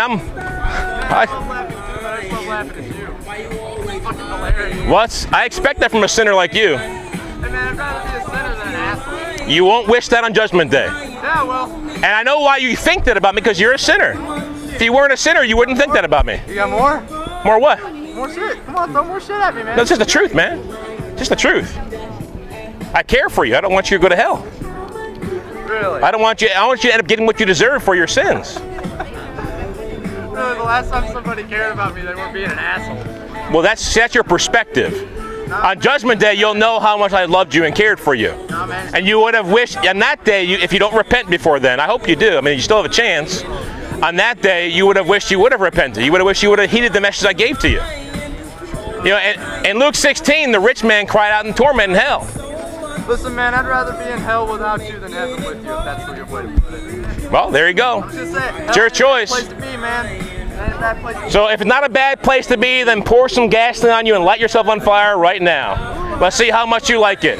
Sounds a little mean, man. I don't think So let's see. Well, I'm exposing the hypocrisy of your statement. You said it sounded like a fun place. I don't think being on fire sounds like a fun place. Tell me what kind of fun you can have while you're on fire. I got to hear about this. Tell me what kind of fun you can have while you're on fire. A lot. Like what? Give me one example. Tell me when Jesus told you that it was cool to tell people to kill themselves. What's that? When did Jesus tell you that it was cool to tell people to kill themselves? Jesus told me to kill I was obviously being facetious. You didn't pick up on it. Either that or you want to falsely accuse me. I feel bullied. Well, yeah, because feelings matter the most, right? Feelings matter more than truth, right? Yeah. I mean, if you're trying to get people to follow Jesus, then it's like you need to talk to them like you would talk to them, not. Well, I am talking to them. Say, oh, you're going to hell. Like that's not how you convince people to follow Jesus. Well, I'm not here to convince you of anything. I'm here to declare the truth to you. I'm here to declare the truth to you, and you choose your own free will whether you're going to believe it or not. I can't make you believe. I can be the most persuasive person in the world, and you still can reject it and go live the way you want to live. It's that simple. But obviously this young man is trying to I know he's not that ignorant. He knows I was being facetious. I was simply pointing out the verbal hypocrisy of his statement that he thinks hell is going to be fun. Well, if it's so much fun, then get the party started now. But you know it's not going to be fun in hell. You can't tell me one thing you can do for fun while you're on fire. Yeah, I can come up. It's not meant to be fun. I can come up and give you a hug if I want. No, I won't be there. So you won't be able to hug me. So there you go again. So it's not meant to be fun or pleasant. Hell's a place of punishment. Hell is God's jail cell for sinners who refused all their life to give up their sins and follow Jesus Christ. Jesus Christ died for you, and the only proper response to that fact that you lay down your life and live for Him. I have another question for you. Have you asked me yet once what my religious beliefs are? I don't have to. Do you know anything about my personal religious beliefs? Hey, where's your camera, dog? No, then you have no way to... What? You have a camera on? Just information. That's really none of your business. I'm talking to him right now. Yeah, so he asked me if I know what his religion is. I know it's not Christianity, I'll tell you that much, because of what comes out of his mouth. Out of the mouth comes the overflow of the heart, Jesus Christ said. When filthy words come out of your mouth, you show you have a wicked heart. You need to be saved, you need to be cleansed, you need to be changed and transformed. That's what you show. And so what's that? Well, there's lots of reasons why. Where do you want me to start? Why are they not going to hell? Well, why are they not? What do they do that's good? They kill the infidel, they take over countries, they rape women, they're polygamous. You've been watching too much ABC, CBS, and CNN, I see. Hey, listen, if they come here and take over, you'll see what I'm talking about. You'll know I was telling the truth then. Not every Muslim. No, not every Muslim as a whole. We're speaking in generalities here. You asked me about Muslims, not every individual one. But the religion as a whole promotes wickedness. Allah himself, in the Quran, Allah calls himself the greatest deceiver. Now, if your God calls himself the greatest liar, why would you want to follow him? How could you even possibly trust him? In the Bible, you know who's called the greatest liar? The devil. The devil? Allah. Same thing. So you see, Allah is the devil of the scriptures. That's not real. He's not really God. Well, so wait a minute now, because someone professes to be a Christian and they light an abortion clinic on fire, that means Christianity teaches that? There's a disconnect here, young lady, because Christianity does not teach that. Islam teaches that. Islam teaches wickedness. Christianity teaches holiness. Christianity, Jesus never once taught, oh, there's an abortion clinic, go light it on fire. He tells you to love your enemies, to do good to your enemies, to preach the truth to your enemy. That's what God tells you to do. He doesn't tell you to light them on fire or burn down their buildings. Mr. Skelly, I just have one brief question. How do you perceive the state of the Christian faith in America today? Apostate. Apostate. That's how I perceive it, for the most part. Very few are actually Christians. So, last guy that came here said that the stuff that teachers teach us here, like false stuff, like evolution and Big Bang Theory and that kind of stuff. What do you think about that? Well, I can't say everything your teacher teaches are false. I mean, I don't sit in your classroom and listen to everything they say. I'm sure there's some truth being taught here, but of course I don't believe in evolution. It's a fairy tale for grown-ups. Science fiction. You might as well believe in Star Wars, Star Trek, fairy tales, the Tooth Fairy, Santa Claus, the Easter Bunny if you're going to believe in evolution. But I know why people really believe in evolution, because they don't want God to exist. They think it gives them some kind of intellectual excuse to say that God doesn't exist, the Bible is wrong, and therefore I can live whatever way I want to live. That's the real reason people believe in evolution. Well, I'm not teaching theology. They teach us all about evolution, Big Bang Theory, and all that. Why are you doing this? Is it not possible? Why are you doing this? Do you have a job? Is this your job? How do you make money? Well, I don't have any problem with science at all. Number one, let's clear that up. Number two, evolution is not science. Okay, science fiction. Number three, can evolution coexist with the Bible? Absolutely not. Yeah, absolutely not. Because it contradicts the Scripture. Scripture is God's Word. God's Word will never return void. What's your economics? So it's. What's the contradicting part of it? Well, and if you look in Genesis, you read Genesis chapter 1? Capitalist? It says the Bible, it says that the world was created in 6 days. On the 7th day, God rested. That's where we get our 7-day week from. You know, Sunday through Saturday. That's where we get it from. And so, no, there's no millions of years, no billions of years, no anything like that in the Scriptures. You are a sinner, that's right. That's not how life works. Is this how you make your money? No, I don't make any money. I pay money doing this. Why? It's a waste of your time. Well, for a sinner like you, it's probably reprobate. It might be a waste of time, but not for everybody. You could go help the church for real instead of doing this is helping the church. You don't know anything about the church, and I don't take advice from sinners. I'm not taking advice from you. But I've been to Catholic schools. I don't care about Catholic schools. They're wicked. They're apostate. They're not true. That's not true Christianity. God's not even real. Says the sinner who went to Roman Catholic school. See what it's done for you? It made you into an atheist. A lot of good different. You want to give me advice in the Bible, and you're an atheist. Honest question, do I know God? You just gave me advice 3 or 4 times. Says the sinner. Yeah, says the sinner. Come on. Of course you think that. I don't care. No denomination. I've been a pastor of a Nazarene denomination, the Southern Baptist Church, and now it's a non-denominational. We're just Bible-believing, Bible-obeying, born-again Christians. That's it. I shouldn't doctrine with your wickedness, right? You're filled. Does he know God? No, he does not know God. Okay. He's an atheist. I'm an atheist. I'll take that on. What do you think? How do you feel about thieves, man? Well, it says right here. I was like, I'm right here. I don't believe in God. I got bingo! I got bingo! I'm not playing your whatever that game is. Is that a bingo or something like that? What is that? Let me see what that is. Oh. I got bingo! Is that like street preacher bingo? What is that? What is it? Bingo card. For what? For you and bingo. For me? Shit you spew, it's a bingo card. Yeah. I can tell that music had a bad influence on your life, man. No, not that music. That music. Alright. That's demonic, man. Oh Lord, man, that's 10 Hail Marys for your brother. Just as bad. Black Sabbath. Probably just as bad. You don't like the Osbourne? Ozzy Osbourne? Yeah. Absolutely not. Why not? I love him, but I don't like him. I want him to have eternal life. I don't want him to go to hell. What about Queen?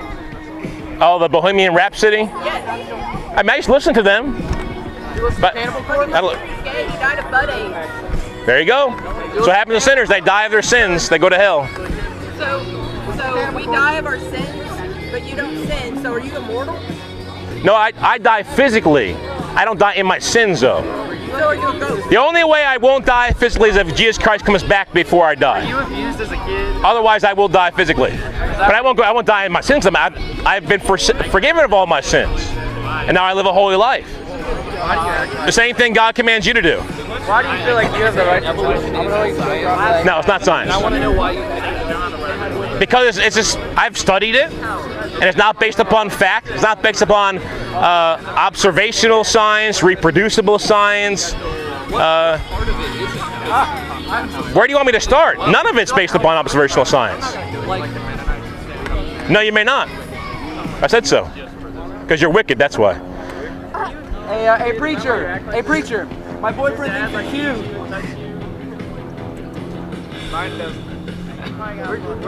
Where did you go to school? Yeah, so I've studied those things. I mean, you can't observe millions of years transitional fossils. You don't. First of all, we don't have any transitional fossils. No, we don't. No, we don't. No, we don't. All the ones they try to use as that have simply gone away, and they've proven them wrong. But listen, we have millions of all different kinds of creatures, but we don't have any transitional fossils. What do we have? Literally every fossil is a transitional fossil. Now wait a minute. Now hold on. Do you understand?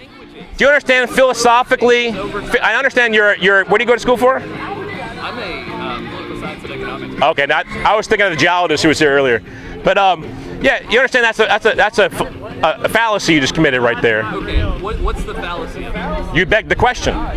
Okay, well then, all right. You assumed your position to prove your position. Okay, that's fine. In chapter 1 of becoming human. You can't say every fossil is a transitional fossil. You can't prove it like that. I can say every fossil is not a transitional fossil, and that wouldn't prove it to you, would it? Right, no, but Agile species of humans. like, I mean, I guess we could go through like the whale chain of like the evolutionary chain of each specific fossil we have, but like I don't think that's gonna say anything to you. Well, because here's the problem. You're looking at the evidence through your evolutionary goggles. I'm looking at them through my biblical goggles. Okay, so every piece of evidence I look at it in light of God's word. So when I look at evidence, if you tell me something that contradicts God's word, of course I'm not going to receive it, because God's word is absolute and authoritative. So you're assuming God's word? No, I'm not assuming it. I know it. Okay. Yeah. But like from a philosophical standpoint, you assume it. Yes, my presupposition is in the beginning God. Okay. Well, yours is not. Mine is just, I try not to assume. But here's the problem. You do have assumptions, whether you want to admit it or not. We all do. Right. Okay. And whenever they're pointed out to me, I try and get rid of them immediately, because I think that's the wrong way to approach them. Actually, that's not the way it works. We all have assumptions. You have to have them. We all have. In fact, you have to make the bare minimum number of assumptions. So but you have to have some, right? Number of things. Okay. So do you assume that your 5 senses work properly?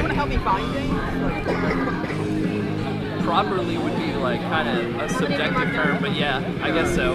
Well, they're trustworthy. I mean, you have to get glasses if your eyes go bad. You might have to get a hearing aid eventually. That's the only way I can take in information. Maybe if you eat a hot pizza too quick, you might burn your taste buds. You can't taste things for a while. I mean, but we're talking about at full function, they're working properly. Yeah, generally, yeah. Okay, so, how do you feel but how do you know that? Gatherers of South Africa. I mean, I assume it. Okay. Okay. So that's an assumption. But my question for you is, who has the proper conditions to justify that assumption? If we believe in the beginning nothing, and then an explosion, and then billions of years later we have you and me, that's not any kind of foundation for trusting in your senses. A foundation for trusting your senses is that an intelligent being created everything we see, who's even infinitely more intelligent than you or me. I don't think either of those are solid foundations for believing in your senses. We just kind of have to believe in our senses. No. It's the only way we can learn things. No, we don't have to. You choose to because you know. It works though. I choose to believe in my senses. No, wait. You just begged the question again. Hey. You said it works, but how do you know it works? Because when I walk towards you, I'm gonna. Because you're using your 5 senses. So it's begging the question. Just because something like is provably like works consistently, and then I believe it. But you know it works because of what? Because of my experience. Because of your 5 senses. So you're proving your 5 senses by your 5 senses, which is circular reasoning.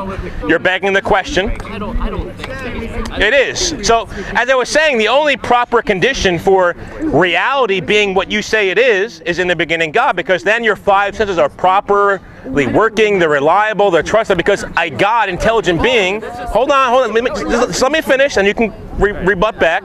In the beginning God is the only proper foundation for saying, okay, my 5 senses are working properly. I can trust what I see, touch, taste, smell, and hear. I can engage in science, which requires my senses working properly. And I can believe that there's order in the universe, and I look for order, which is required to make scientific laws and be able to assume even more things. Like we assume gravity, right? Yeah. That's something we can prove. We actually did prove it. No, you can prove it right now. But you can't prove it's going to be a constant, and it has always been a constant. No, and you can't prove it's not going to. We just did that like 3 weeks ago. You can't prove it's going to change tomorrow. So it's you make it a law, but really, if evolution is true, there's no orderly, intelligent being called God behind it. It could change tomorrow for all we know. What do you mean? Like, what do you mean evolution could change tomorrow? I didn't say evolution. I said the law of gravity could change tomorrow if it's not for a God, intelligent being, sustaining it and keeping the way it is. What if reason to change? I mean, I think even to call it a law is assuming there's order in the universe. I mean, order is a sticky term though, because like under my understanding of like the most recent scientific studies, like natural laws like gravity and like the way, you know, the expansion of the universe, stuff like that, they may be like necessary to this universe.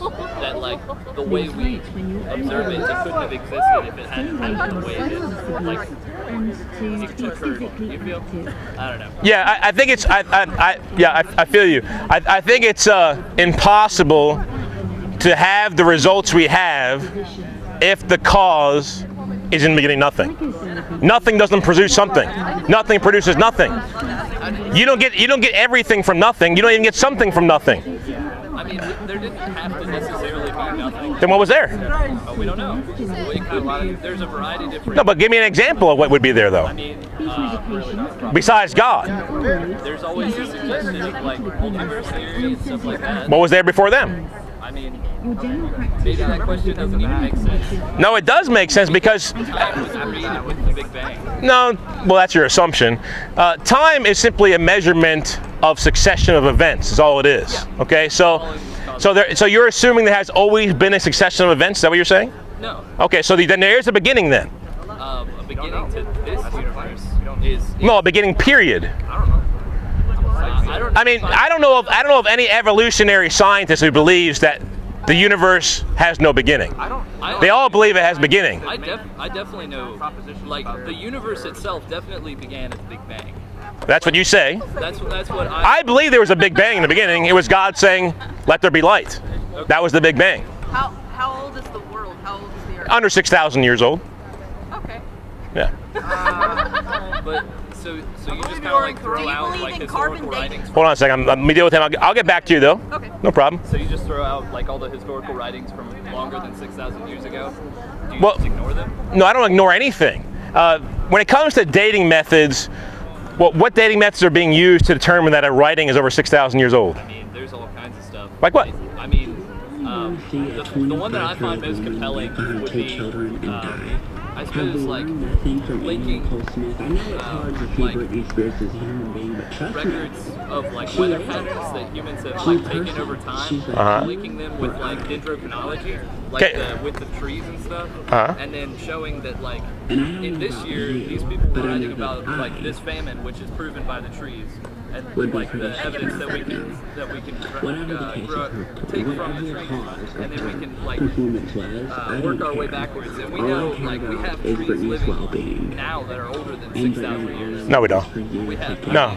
The oldest tree that I'm aware of, I think, is in New Zealand or Australia, and it's like around 4,500 years old, which actually would date back to right after the flood. Yeah. So, but when it comes to dating methods, most of them are flawed. I mean, I've looked into carbon-14 dating, radioisotope dating, and when it comes to the writing of men, I'll get to that in a second. When it comes to the writings of men and dating stuff, men are flawed. Men can make mistakes, and even like dating trees. I mean, even like they're dating, like you cut a tree down, you see the rings in it. Even that's been proven to be flawed. Doesn't date them properly all the time. So, but when it comes to carbon-14 dating, there's lots of assumptions made. One, that we know how much carbon-14 was in it to start out with. Number two, that the release of carbon-14 has stayed continuous, the amount of release over the years. Yeah. We don't know either of those two things. Yes, we do. No, we don't. No, what you know is what it is now. You don't know how much carbon-14 started out in that creature, and you don't know if the release every year is the same as it is now. You're basing it upon now, and we don't know that. I mean, catastrophes around the world change things in the world. And there was a catastrophe about nuclear fission rates, like the breakdown, like half-life rates, would they? I can't see a good reason for that. I mean, I may even be willing to give you we don't know how much carbon-14 originally, but I definitely can't give you the change in half-life rate. So you do know it hasn't changed. The rate. I don't know that, but okay, that's my point. So you're assuming that. You're assuming the rate's the same, and you're assuming you know how much started out with, therefore you assume the date. So it's a flawed dating method.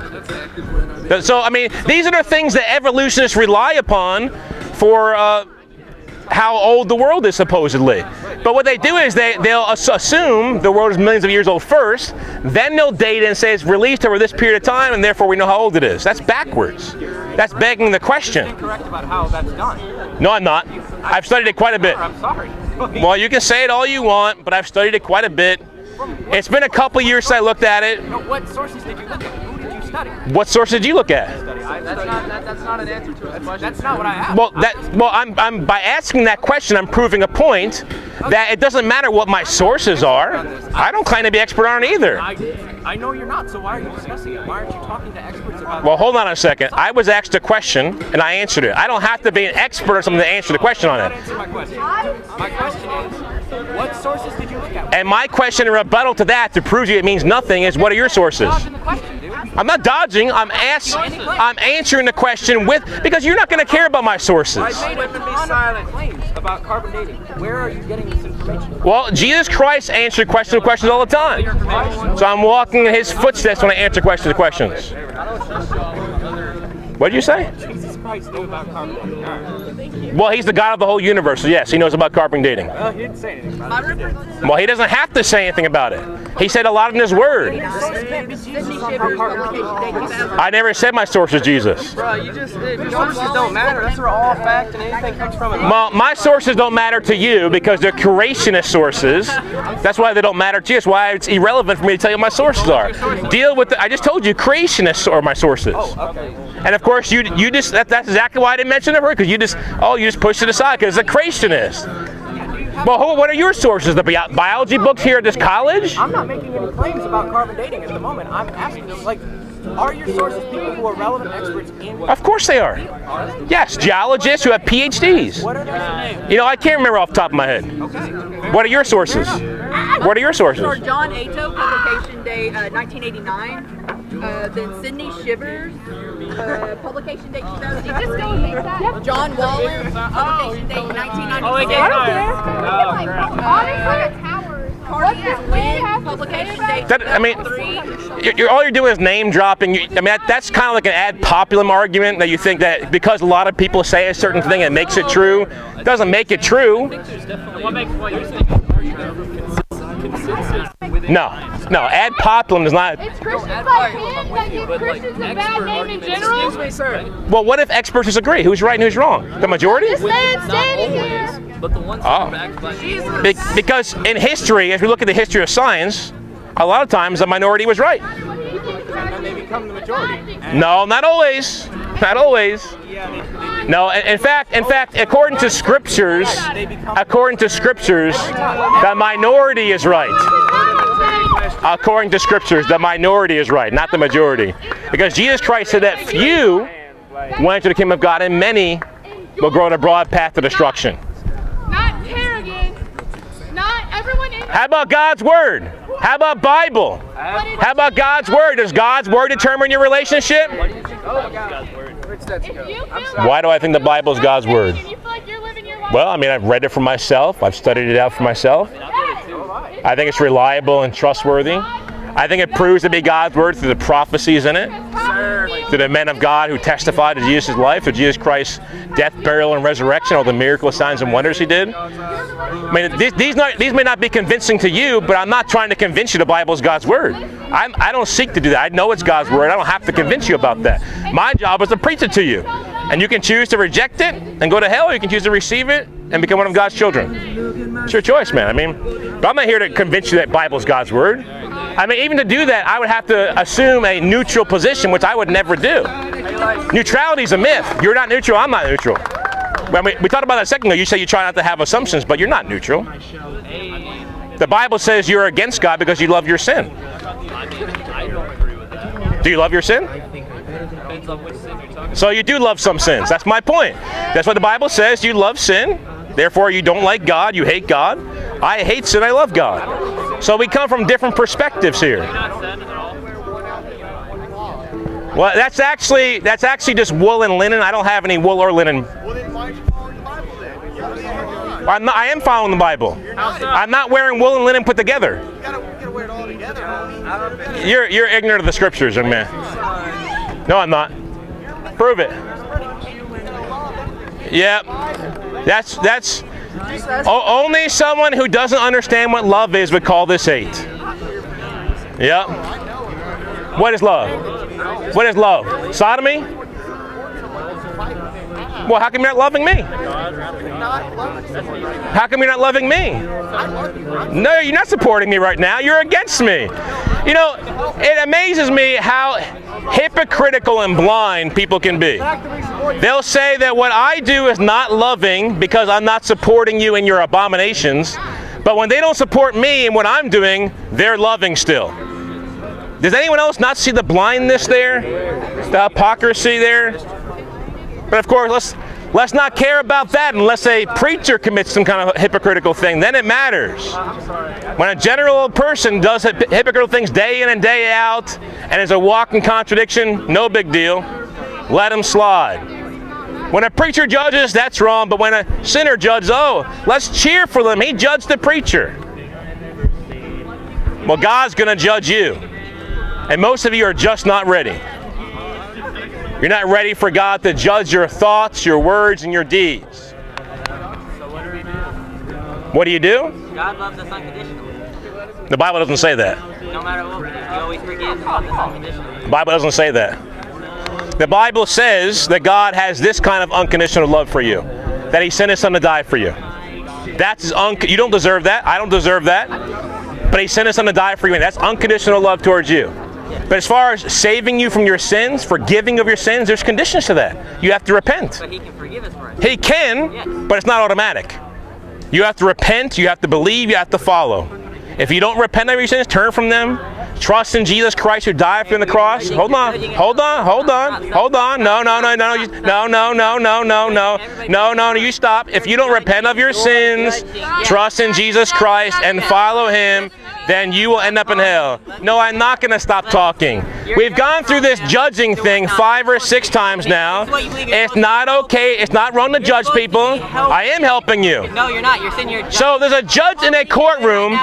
Does a judge in a courtroom help criminals? No. He doesn't? Does a judge help criminals? Does a jury help criminals? Does a police officer help criminals? Yes, they do. By judging them, by giving them punishments. Stupid sign means nothing. Hey, keep your hands off my sign, sinner. This sign means nothing. Keep your hands off my sign, sinner. That's the Christian right there. That's the loving guy. Example of love. Example of love, because as long as you're not judging anyone else except for me, you're loving. You just did. Because you are doing this. Oh, you are judging me. You are judging me. Yes, but you're. Oh, so you're not loving either. Huh? So you're not loving either. No, I just disapprove of. Oh, okay. So you're telling me to be loving, telling me to judge, but you're judging and being unloving according to your definition of love. Can I ask a question? You're a walking contradiction, young man. God's convicting you of your sins. Forsake your sins. Give them up. If you just wait patient, I'll get to you. I don't have to answer questions. I'm going to preach the Word of God. And so when the Bible says that it's against certain kinds of judging, it's against hypocritical judgment, not against judging in general or righteous judgment. God is for righteous judgment. God will judge you on Judgment Day. Okay. And the Bible says a spiritual man, that's a Christian, judges all things, and he himself is rightly judged by no man. So yes, there's nothing wrong with judging, nothing wrong with telling people they're wrong if they are, nothing wrong with telling people they're going to hell if they are. That's a big difference. Nothing, you know, if I came out here and told you all good stuff about yourself, you wouldn't be complaining. It would still be judging you. Why don't you tell us good stuff about Jesus like there is? I have told you, you know, I've said a lot of stuff about Jesus today, and me sitting here and preaching his word is, well, then back up then. It's your spit. Me preaching God's word is doing good things for Jesus Christ. Preaching God's word and correcting others is totally different than judging them. Maybe you should preach honestly, grace and forgiveness. Honestly, God says, instead of and actually, I will give you a Bible verse. I don't, you know what? Here's Revelation 3:19. Here's some love for you from Jesus. Revelation 3:19, Jesus Christ said, as many as I love, I rebuke and chasten. Therefore, be zealous and repent. John 8, be zealous and repent. Don't be apathetic and repent. He that is without be sin among zealous you, let him cast and repent. Sin as on her. So he just said, let him who is without sin cast the first stone.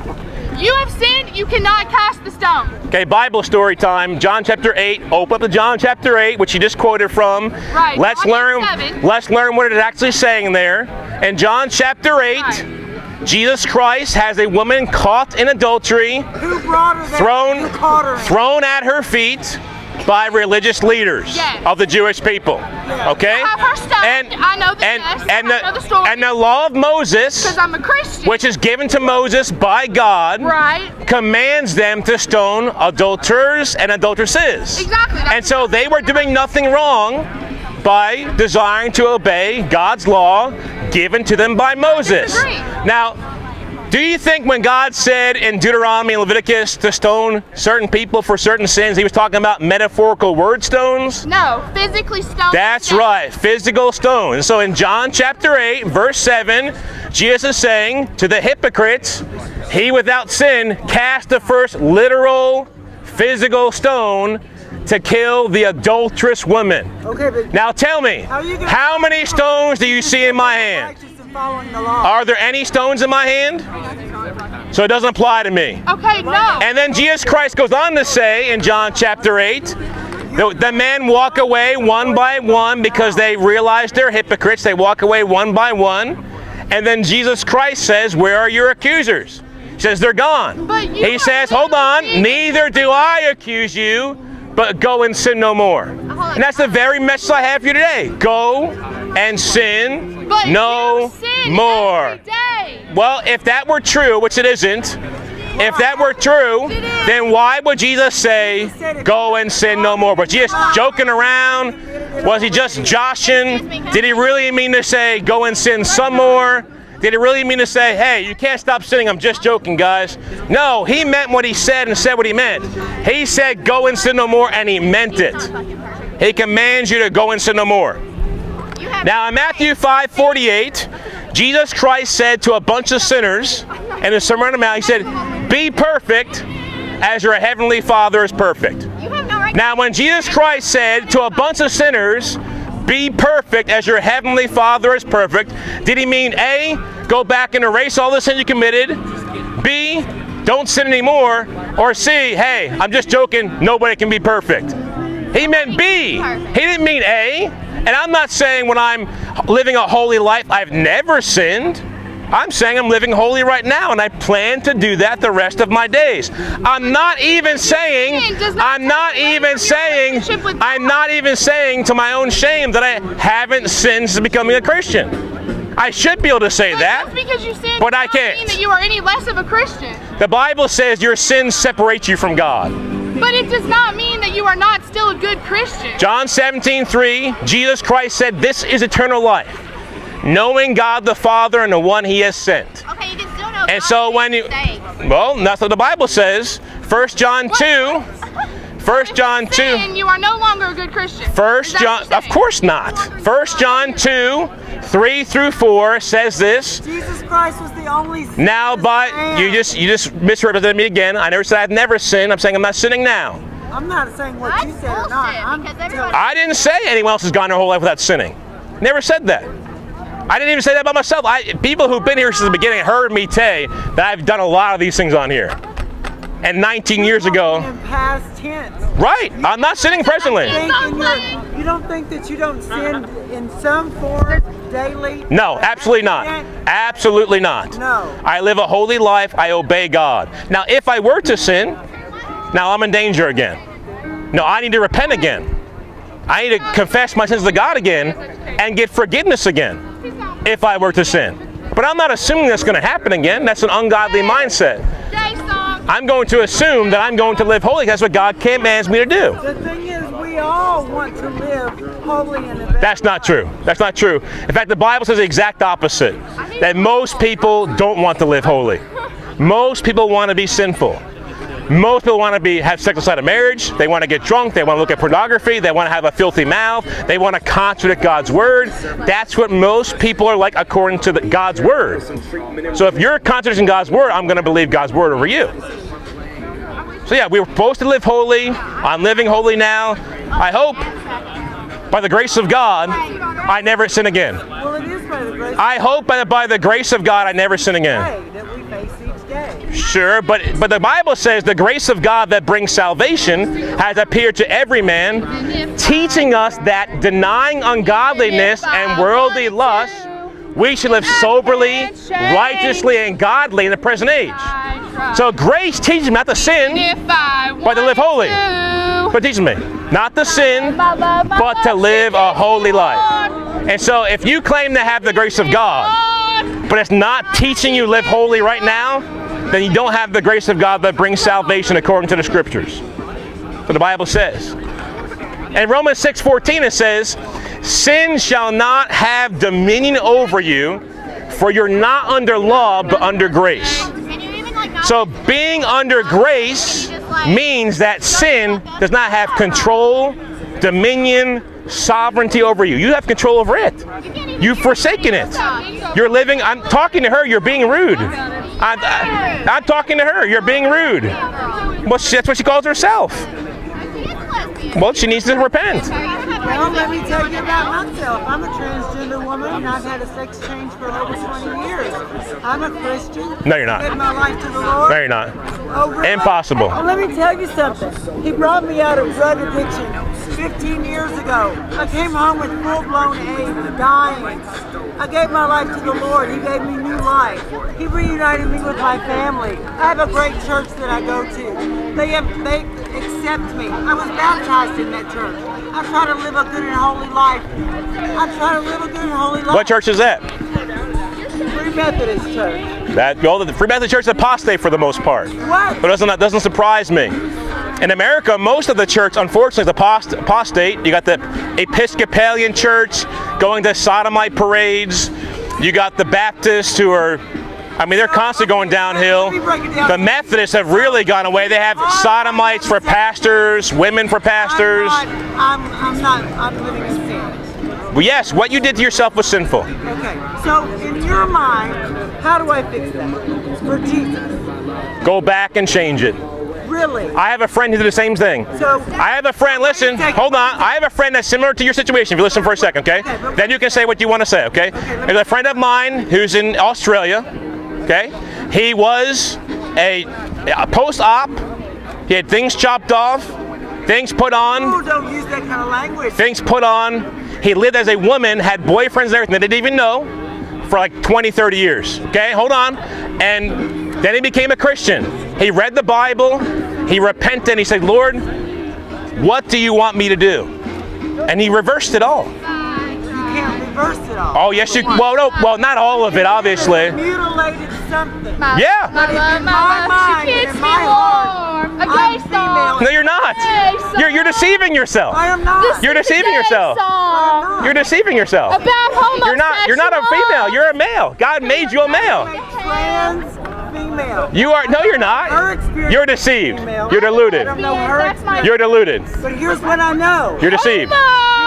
You're a man. Be a man. Here's what she is a woman. No, she's a man who changed herself into a woman. Here's what I know. No, she's not. She's whatever God makes her to be. And God made her into a man. You were born a man. You to be a man. I was a IV drug meth addict. 7 years. God set me free. I didn't want to be free. I was in that because I was lost in it. He appeared to me not in physical, but in showing me love and sending me to come back to my family where they showed me love. And he set me free from that, along with all the other stuff that I had taken on with that. I had to prostitute to get the shit. I had to prostitute. I had to sell whatever. He brought me out of that, the mentality, all of it. He gave me my self-worth back. Did he make me feel straight? No, because I never felt straight. I never felt what you would call heterosexual. I have no concept of that. All I know is from the time that I was old enough to know the difference between me and my sister, I knew that I felt like I was living in the wrong body. And praying that he would take that away from me, I come out of a very strict Southern Baptist home. Praying that he would take that away from me so that I could be married and have children like everyone else. It didn't happen. It didn't happen. But what did happen was I come home.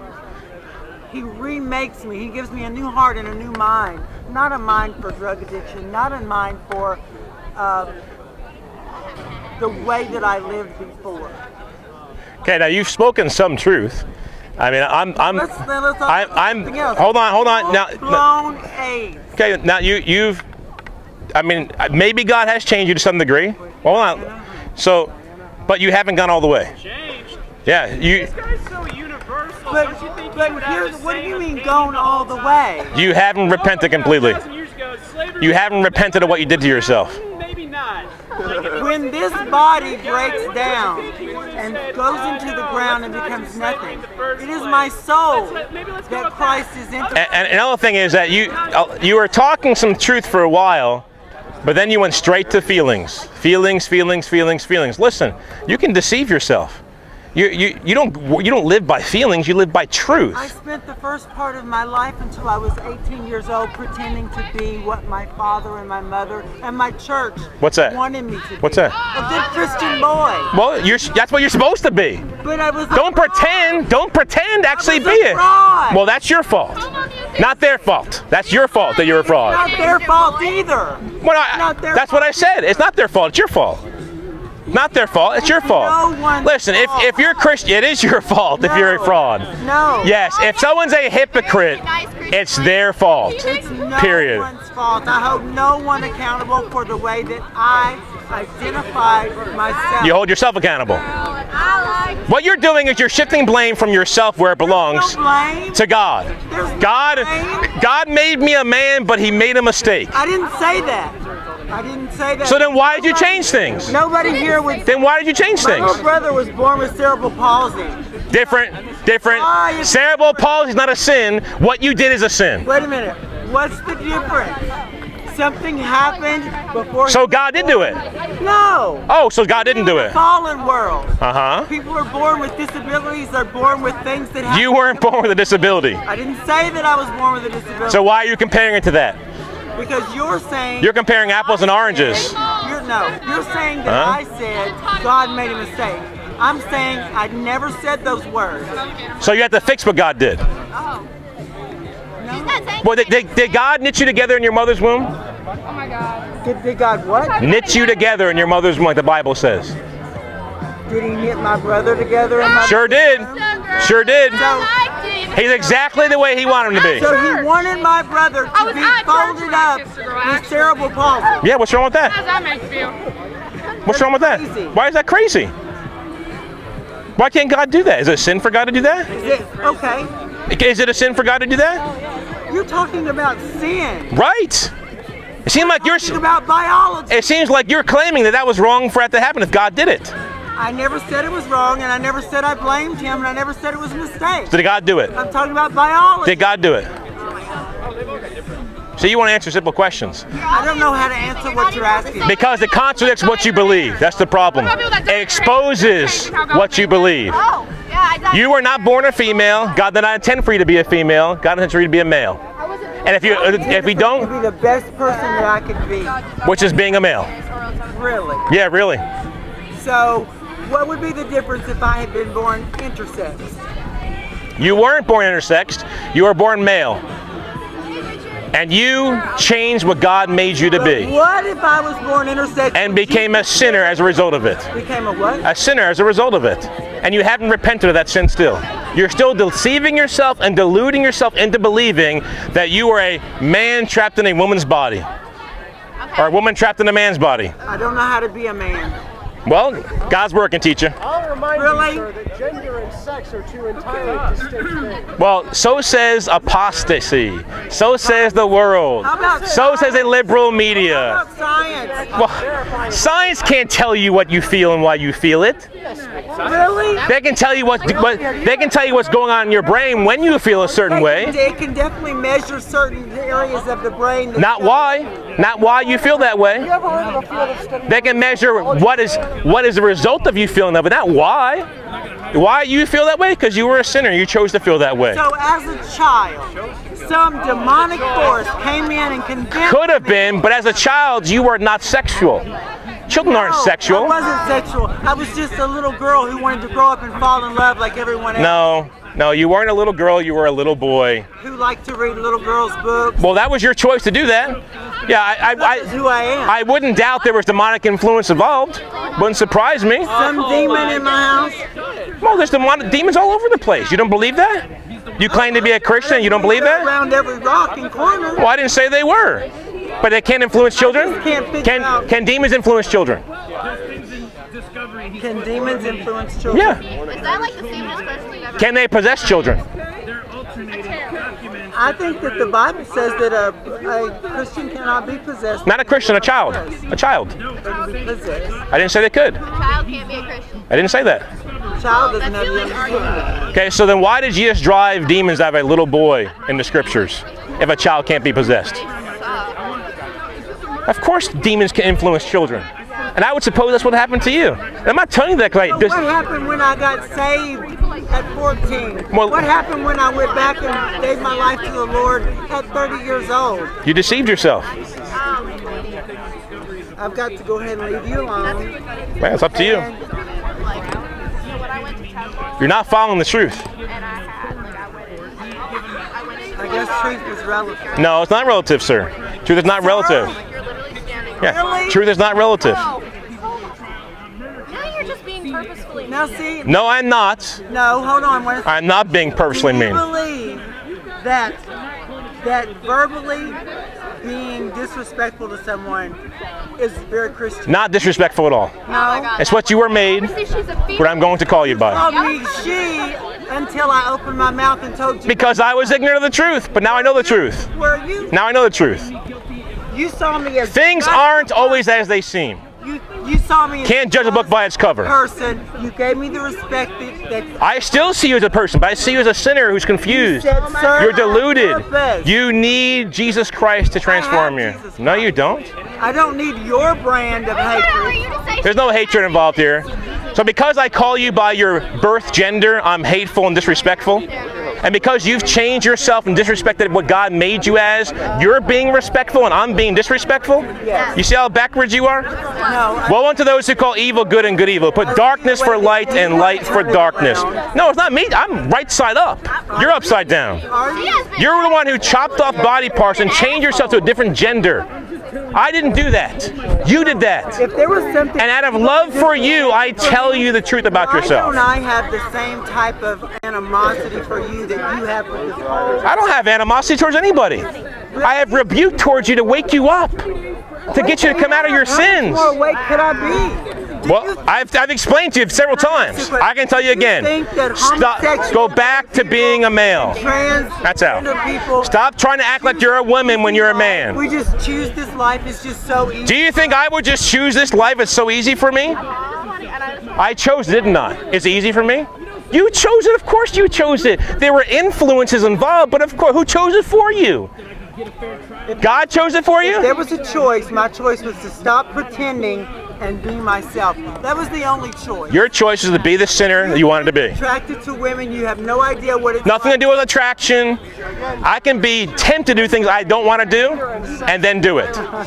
Hey, doesn't matter how many pats in the back you get, it's not going to change the facts. Doesn't matter how many pats on the back you get, not going to change the facts. Person I am. I'll give you this. To this day, my dad still prays for me because it's people like you who makes him think that I'm going to hell. Though I go to church. No, the Bible makes him think you're going to hell, which is God's word. So you believe that you seek to change God's word to fit your own lifestyle. You feel like if I wash my face, cut my hair, and dress like a man, that's going to accept me. You need to be a man. You're a man. Be a man. Tell me, would you like to tell me how I'm going to be a man? Yep. Yep. You can chop your breast off. Go back to being a man. Stop dressing like a woman. Stop acting like a woman. Stop trying to deceive people that you are a woman because you are a man. I deceive no one and I live in You are deceived. You deceive yourself. I live in my truth. No, you don't. I've never had a boyfriend that did not know that I was a trans woman. That makes it good. Makes it okay, right? That makes it okay, right? Even live in deception. You deceive yourself. I do not. You're under strong delusion. You'll probably end up taking the mark of the beast in the end. Oh my God! Are you serious? I am serious. If you're so deluded you think you can be a woman when you are made a man by God, there's no telling what you'll believe next. Disgusting that makes you sound as a Christian. Well, a lesbian would say that, yeah. Yes, exactly. As a lesbian. Yes, I expect you to think that about me. Into your own idea, how much knowledge we have. Not about idea. It's about God's word. That I would take the mark of the beast. It's about God's word. Yeah, you're not a lover of the truth. Really? Yes, because you're living in deception, you're living in delusion, to the point where you think some way that you can be a woman when you are made by God a man. Can I just correct you? I don't believe that I am a genetic woman. I am a trans woman. I realize the truth. You're deceived. My truth may not look. There you go. There you go. Your truth, not God's truth. You made it up for yourself. You're an idolater. Instead of conforming yourself to God's image, you're trying to conform God to your image. Instead of conforming yourself to God's image, you're trying to conform God to your image. So God will accept whatever you are, whatever you want to do. You all do the same. I mean, most sinners do this. They say, well, God's okay with my fornication. God's okay with my porn watching. God's okay with my filthy mouth. God's okay with me chopping up body parts and becoming a different gender. God's okay with me sleeping with the same gender. No, God's not okay with any of those things. God's not okay with any of those things. Did you hear what I just said? No, I don't even care to know. Well, I'm going to tell you anyway. Nothing was chopped off. It was turned inside out, so I still have it. So you can get over it. All the more easy to go back to where you're supposed to be. All the more easy to go back to where you're supposed to be. The way I was supposed to be. A male. The child that A male. felt like they were in a body. Feelings are irrelevant. This body Truth is what matters. Fall into the ground. It's my And then you'll go to hell. And then you'll go to hell.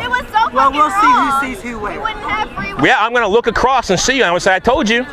Actually, I warned you. My hands are free of your blood. Hell is below, not across. Hades, Luke 16. Read it. Rich man and Lazarus. Luke 16. I'm just going to pray for you. God doesn't even hear your prayers. You think God doesn't hear my prayers? Doesn't pay attention to your prayers. I was fixing to leave, but now I'm captivated. But the Bible says, To every prayer. I'm captivated. doesn't pay attention to your prayers. Yes, he does. God doesn't pay attention to your prayers. Are you kidding me right now? So when I was at my lowest, sick with AIDS and dying, shouldn't that have been a good enough punishment me for that right there?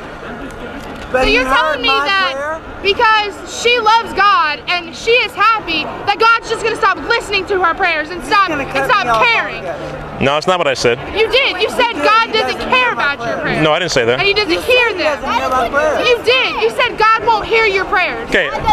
Isaiah 66:18 says, if I regard iniquity in my heart, the Lord will not hear. But Jesus had not. If I regard iniquity, God's the same yesterday, today, and forever. You're regarding iniquity in your heart. He's not going to hear your prayers. But that's Old Testament. Do you believe the Bible? I believe that Jesus came and died on the cross for our sins, that he looked out from eternity and saw that we were a sinful people, that we needed him. He was the perfect sacrifice, and he came from eternity. He died on the cross. He rose the third day, and he said, whosoever believeth in me shall not perish but have life. You're going to miss heaven by 18 inches because you have it all in your head, but you don't have it in your heart. Isaiah 59 verses 1 and 2. Tell anyone what they have. Behold, the Lord's hand is not shortened, that it cannot save, nor his ear heavy, that it cannot hear. But your iniquities have separated you from God, and your sins have hidden his face from you, so that he will not hear. Isaiah 59, 1 through 2. The Word of God. The Word of God. The relationship with God is between Isaiah 59, 1 through 2. Not you, the Word of God. Me and God. Behold, the Lord's hand is not shortened that it cannot save, nor his ear heavy that it cannot hear. But your iniquities have separated you from your God, and your sins have hidden his face from you, so that he will not hear. Where? I want to see it. Go get your own Bible out. Isaiah 59, 1 through 2. You can get your Bible out and read yourself. So we have two different scriptures I just read to you that prove what I said. You don't believe the Bible. That's the problem. What was the verse? Isaiah 59, 1 through 2. And Psalm 66:18. You do understand that your interpretation of so if you regard iniquity in your heart, the Lord will not hear. That's not true. If you are sinning, you have separated from God. And God will always be willing to accept if you are sinning, you are separated from God. Because God his hand is not too heavy that he cannot save. His ear is not too heavy that he cannot hear. But your iniquities have separated you from God so that he will not hear. He will, and he will forgive you. You disagree with God's word. You disagree with God's word. Your problem with God, not with me. Yeah, you do. I just read it to you. What's that? No denomination. Just a Christian. Bible believing, Bible obeying, born again Christian. That's it. What does that matter? You don't? Do you go to church? Because you just insulted pretty much every church earlier. I haven't insulted anybody. You go to? I told you the truth. Catholic. It's not insulting to tell you the truth. If you receive it as an insult, that's your fault. Hey, listen, when Jesus Christ rebuked the Pharisees, his disciples said, "You don't know you offended them?" He said, "Leave them alone. They're blind leaders of the blind." Okay, look, that's exactly what these most Methodist churches and Episcopal churches and Presbyterian churches and Baptist churches these days, they're blind leaders of the blind. The Catholic Church besieged your church by well over by well over 1,000 years. No, my church that I follow and believe in is the same church that the early church fathers were part of. They were the disciples, listen, they were disciples of the disciples. People like Polycarp, Ignatius, Irenaeus, Justin Martyr. These people, Clement of Rome, these are the people whose faith I follow, as well as the apostles themselves. Now, the Roman Catholic Church, the Roman Catholic Church is the apostasy that happened around the 5th, 6th century. So no, I don't follow the Pope. He's not a representation of Christ on the earth. I don't think communion literally becomes the blood and body of Jesus. I don't think I need to go to a confession booth and confess to some man to get my sins forgiven. I don't believe I need to serve out a penance to get my sins forgiven. Those are all corruptions of the Scripture. Those are all corruptions of the Scripture. Well, I could sin, and if I did, I wouldn't do those things. I'd forsake and repent to God. I confess my sins to God. You forsake that list. Every sin. No. Every sin. That list. Well, that and every other sin. You've done it, and that's why I don't have thought sins. I don't lust. I don't lust. You don't lust. No, I don't lust. Jesus said if you thought you committed adultery. That's not what he said. That's not what he said. He said if you lust after a person in your heart, then you commit adultery in your heart. I don't care. Cover my face all you want. I don't care if they see my face. Because I've got a drag show on the 7th. Yes, honey! The drag show Christian. The drag show Christian, right? Cheer for her, world. Cheer for her. I am. Pat her on her back on her way to hell. Oh yeah, I'll fucking cheer for her. Pat her on her back on her way to hell. The drag show Christian. Well, you know, Christianity. Pat your back on the way to hell, buddy. You're judging every person out here. I'm not going to hell. Well, God is the only person. says who? You a liar. The fucking Bible. Where? That's not Christianity. Exactly. All I'm saying is, as somebody believes in God myself, The only person on the face of this planet that is perfect is Jesus Christ. Well, you're just a believer in God, not a follower of Jesus. God and Jesus are the same. Well, actually, there's 3 persons, one God, The Trinity. God, the Trinity, and Jesus. So Jesus isn't the same as the Father. What? So you're wrong about that. Oh yeah, that's some of us you're the one positing. Oh my God. Sir, you're the one that's positing that people who don't follow God are going to face so much more. No, I said Jesus Christ. Not just some ambiguous... For the life of me, why you won't leave the judging to him. Well, he is going to have... The judge. Okay, he will have final judgment, but he doesn't... Not the judge here. He will have final judgment, but he commands... Leave the judgment to him. You sure you want that? Yeah. You act... I'd rather grab life by... Young man, you act like you take comfort in God judging you. There's no comfort in that. You're a sinner. There's no comfort in God judging you if you're a sinner. You're going to be thrown into hell, man. My judgment is lightweight compared to God's, man. It's nothing. I only judge what I see with my eyes and hear with my ears. God sees things and hears things I will never see and hear. No, it's not. Then God's a sinner. Then God's the biggest sinner in the world. Yeah, and that's the implication. Well, he created the damn world, so he can sin all he wants. Well, he's not a sinner. He's holy, holy, holy, which means you're wrong. No, I am holy. I am holy. Judging's not a sin. Says who? Says who? Hating on everybody else. Says who? Well, listen, I know why you think judging's a sin. I know why you think judging's a sin. Because you're a sinner. Because you're a sinner and you hate judgment. You're a sinner and you hate judgment. That's why you think judging's a sin. You don't hate judgment. It's in the Bible, stupid. So says the potty mouth. I don't give a fuck. Exactly. Why should anyone listen to anything you say about the Bible with your potty mouth? I think you'll find that cursing is actually a sign of intelligence. No, it's not. Yes, it is. The sign of immorality. The sign of a wicked, depraved heart. Prove my point, sinner. You prove my point. Look, I can sit here and I can say words like conundrum and intelligence, and I can say a whole bunch of big words, and I can still tell you to fuck off because you're just the biggest joke. Because you're wicked. Because you're a wicked devil, that's why. Did you call me a wicked devil? I would like to know, if God created the universe and the world, why would he create us to sit on that sign? But listen, when you're wearing a Red Hot Chili Pepper shirt, you don't really have room to talk. You really have room to talk. No, living for Jesus Christ makes me better. I've got good questions. I have friends that are actually... Really? I thought he was sending lots of people to hell and he's going to judge everybody. He isn't?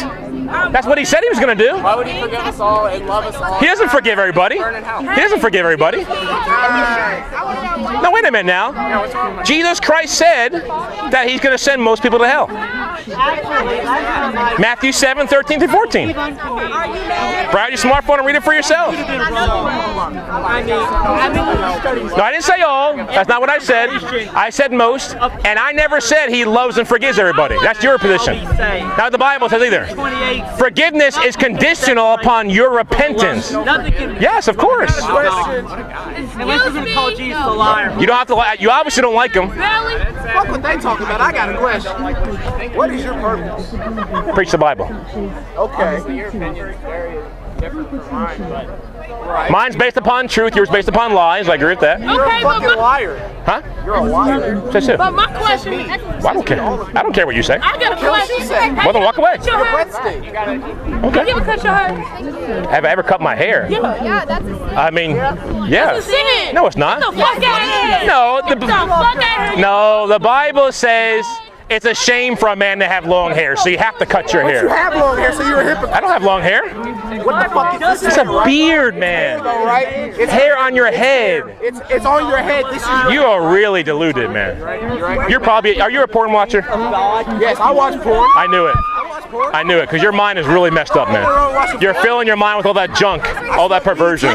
There you go. I mean, you're proving my point even more. It says, they shall not make bald patches on their heads nor shave off their heads. Hey, I cut my hair. Oh, condemning himself. Jesus' hair was long. It's not a sin to cut your hair. Yes, it is. That's not what it says. Leviticus 21. Why do you think Jesus' hair was long? His hair wasn't long. You're dumb as fuck. Wait a minute, you got a picture of Jesus? They got a smartphone back there, you can take a selfie? There's no pictures of Jesus, there's drawings of Jesus. You got a picture of these guys? Drawn hundreds of years later by the Roman Catholic Church. This stupid shit is right of what? Bible. God's word. Was it his word? Exactly. No. Yes, it is. No. You know why you don't like the Bible? Who said I didn't like the Bible? You must not. Well, you say it's not God's word. You say it's not God's word. Read the fucking Bible to know what the hell you're talking about. Boy, I'm about to fry you, boy. I'm about to make you Snapchat famous. This man ugly as hell. Boy, what you got on your feet? I'm about to get you, boy. You ugly as hell. Hey, what's up? Wait, what you got on your feet? What a big guy he is. What? What a big guy he is. I don't know. Messing with a teenager. Teenager? Yeah. Hey, Brother Kevin. Brother Kevin. What do you got to say to my Snapchat followers? Stop sinning. This man said stop sinning. Follow Jesus. Follow these nights. Did you know that the image of Jesus used today was based off of the Yep, I do. That's why I don't agree with it. Jesus didn't have long hair. The Bible says it's a shame for a man to have long hair. And so, you think Jesus was married? No, of course not. Then why in the Jewish religion are they married at like 20 years of age? Not everybody. It's tradition. Not everybody. Everybody's married at 20 years old. There's people who are just servants of God and never get married. All throughout the Bible. Elijah, Elisha, they never got married. In fact, most of the prophets never got married. They were all Jewish. So why hypocrites? Why hypocrites? Yeah, why hypocrites? Well, because hell awaits them. Okay, in the Bible doesn't say love your neighbor, all that good shit. Say it again? The Bible, the Ten Commandments says love your neighbors, right? Well, the Ten Commandments doesn't, but the Bible says love your neighbor as yourself. It's the second greatest commandment. But we're all your neighbors here, right? We're your friends. That's why I'm loving you. Okay, so why are you telling us we're going to go to hell for being If this building was on fire and people didn't know about it, wouldn't you yell fire to them and tell them to get out? And that's only saving them from physical death. I'm trying to save you from eternal death. Of course he's loving to tell you you're going to hell if you're going to hell. I don't want you to go there. I want you to do this. Stop your sinning, believe the gospel, obey Jesus. That's what I want you to do. I don't want you to, this is not me saying I want you to go there. I'm saying, listen, warning, hell awaits. I used to be a lot of these things on this sign, but I chose to repent of my sins and trust in Jesus Christ and follow him. How can you repent for something you've already done? Repent means you have to have already done it. You can't repent something you haven't done. Alright, so how are you supposed to stop sinning? Okay, well, that's a good question. Well, you can change the future, you can't change the past. You can be forgiven of your past. You can be cleansed of your past, pardoned of your past, but you can change your present and future. It's real hot. No, you're not burning in hell. But if you don't repent, you will. I don't think you really are. I think you're just saying that because you're in front of lots of people. That's what I think. Go fuck my girlfriend, and you can just go fuck yourself. Why don't you go fuck yourself? We should have to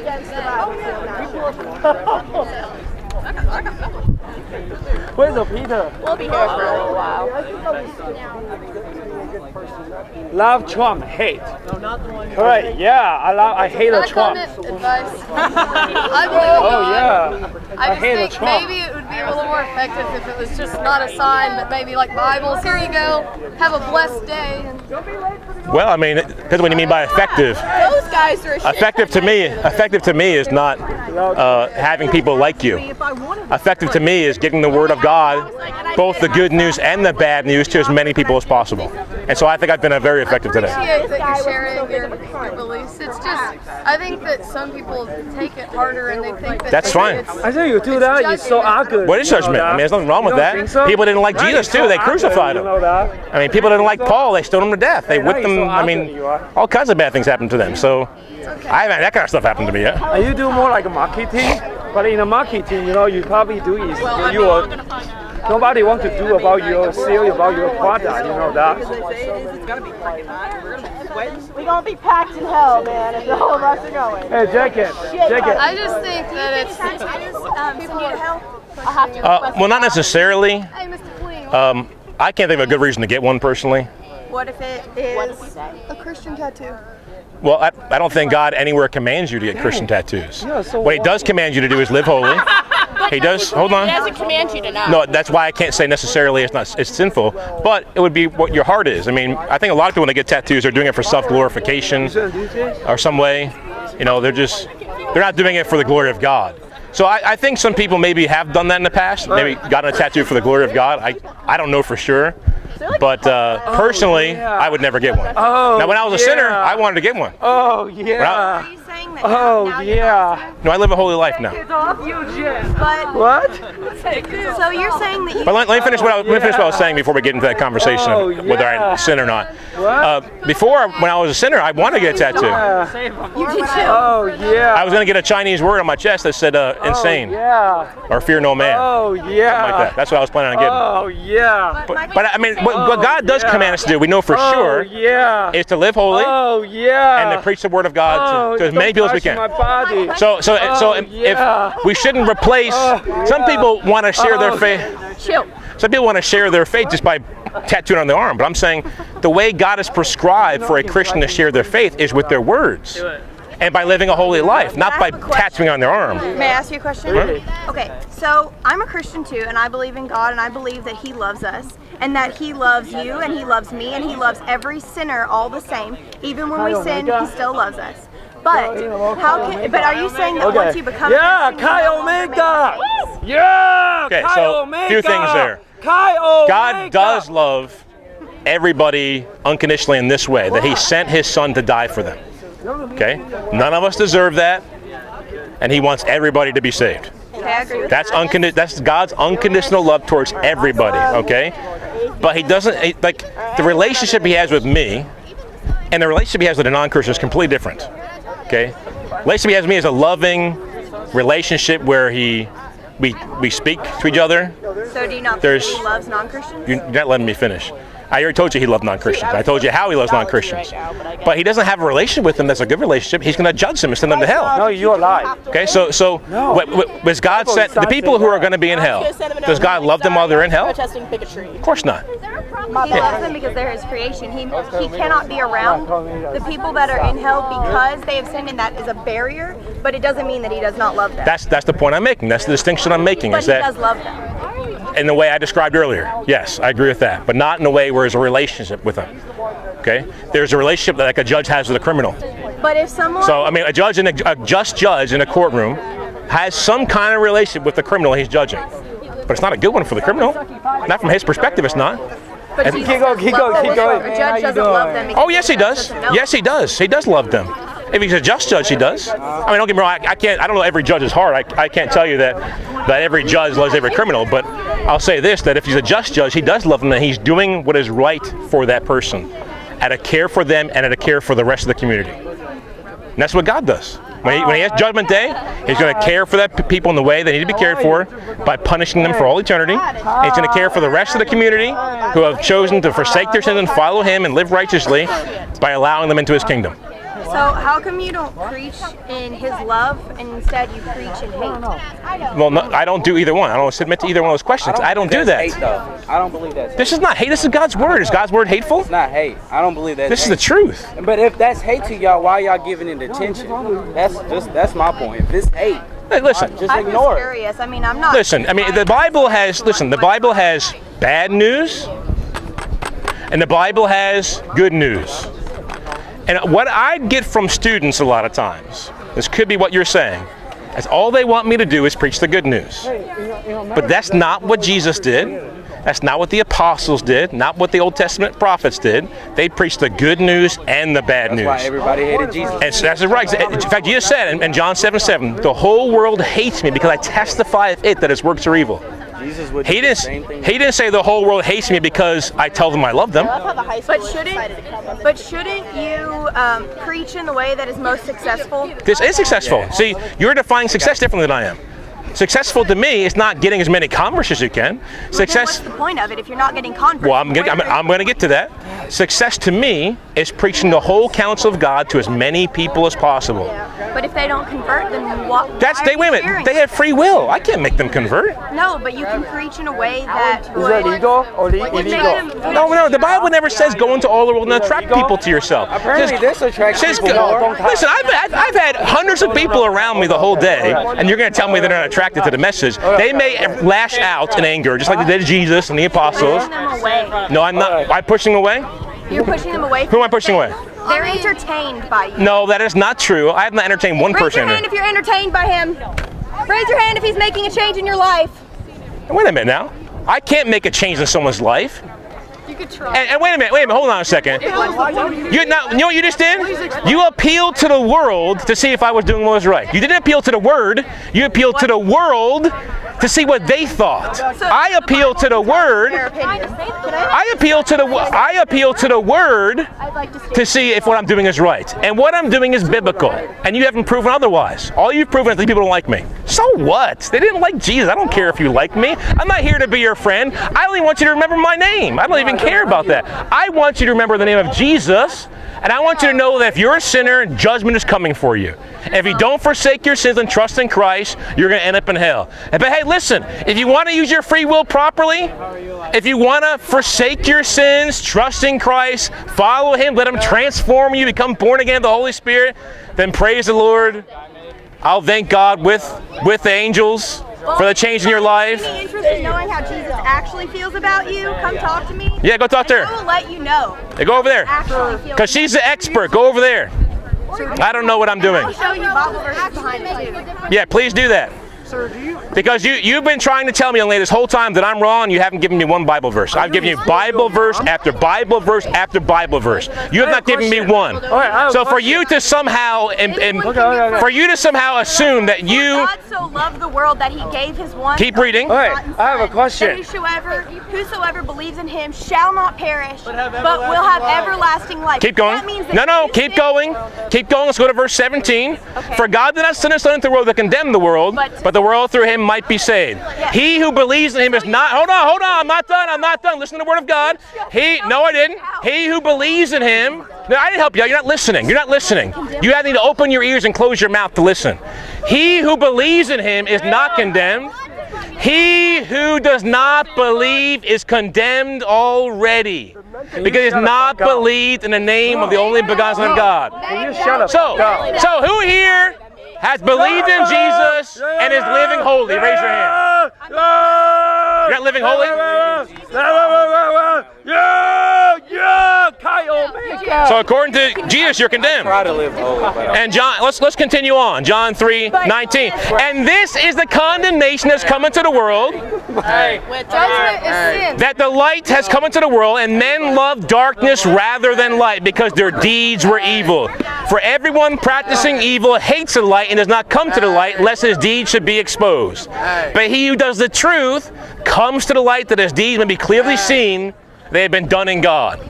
So you want to emasculate God's word and just preach the good parts and remove it from its context and everything else Jesus said, and you remove the bad news because it makes you uncomfortable. Are you smoking? And because it makes men not like you, and you're more concerned with men liking you than with God liking you.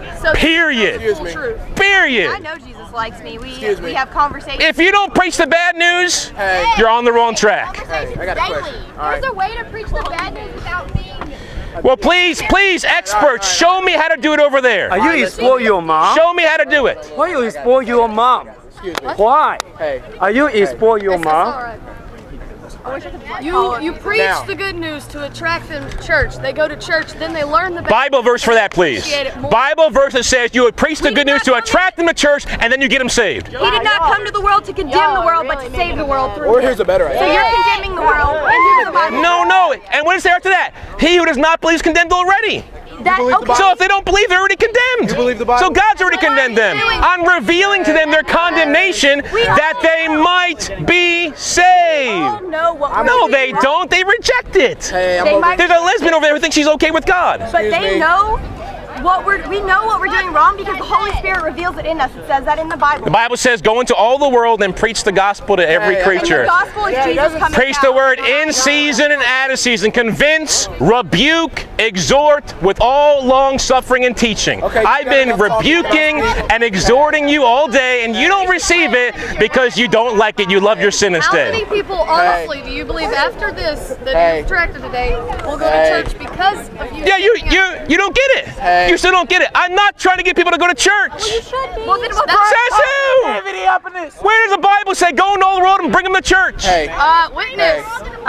It doesn't say that. You've been deceived. Yeah, you know what? You've been deceived by your pastors and churches. Say, well, just bring them here. I'll evangelize them. No, a disciple evangelizes themselves. Excuse me. They go into all the world. They preach the gospel. People get saved, and then they come into the church and get discipled. That's the way it works. So do you think that the whole world is wrong, but you're right?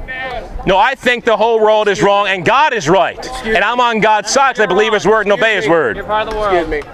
Okay. No, that's not what I mean by world. Hello, I'm right here. So, you believe in the Bible, right? I believe in, I obey, I memorize, I study, I teach, I preach. Okay, all right. Yes, the Bible, Bible.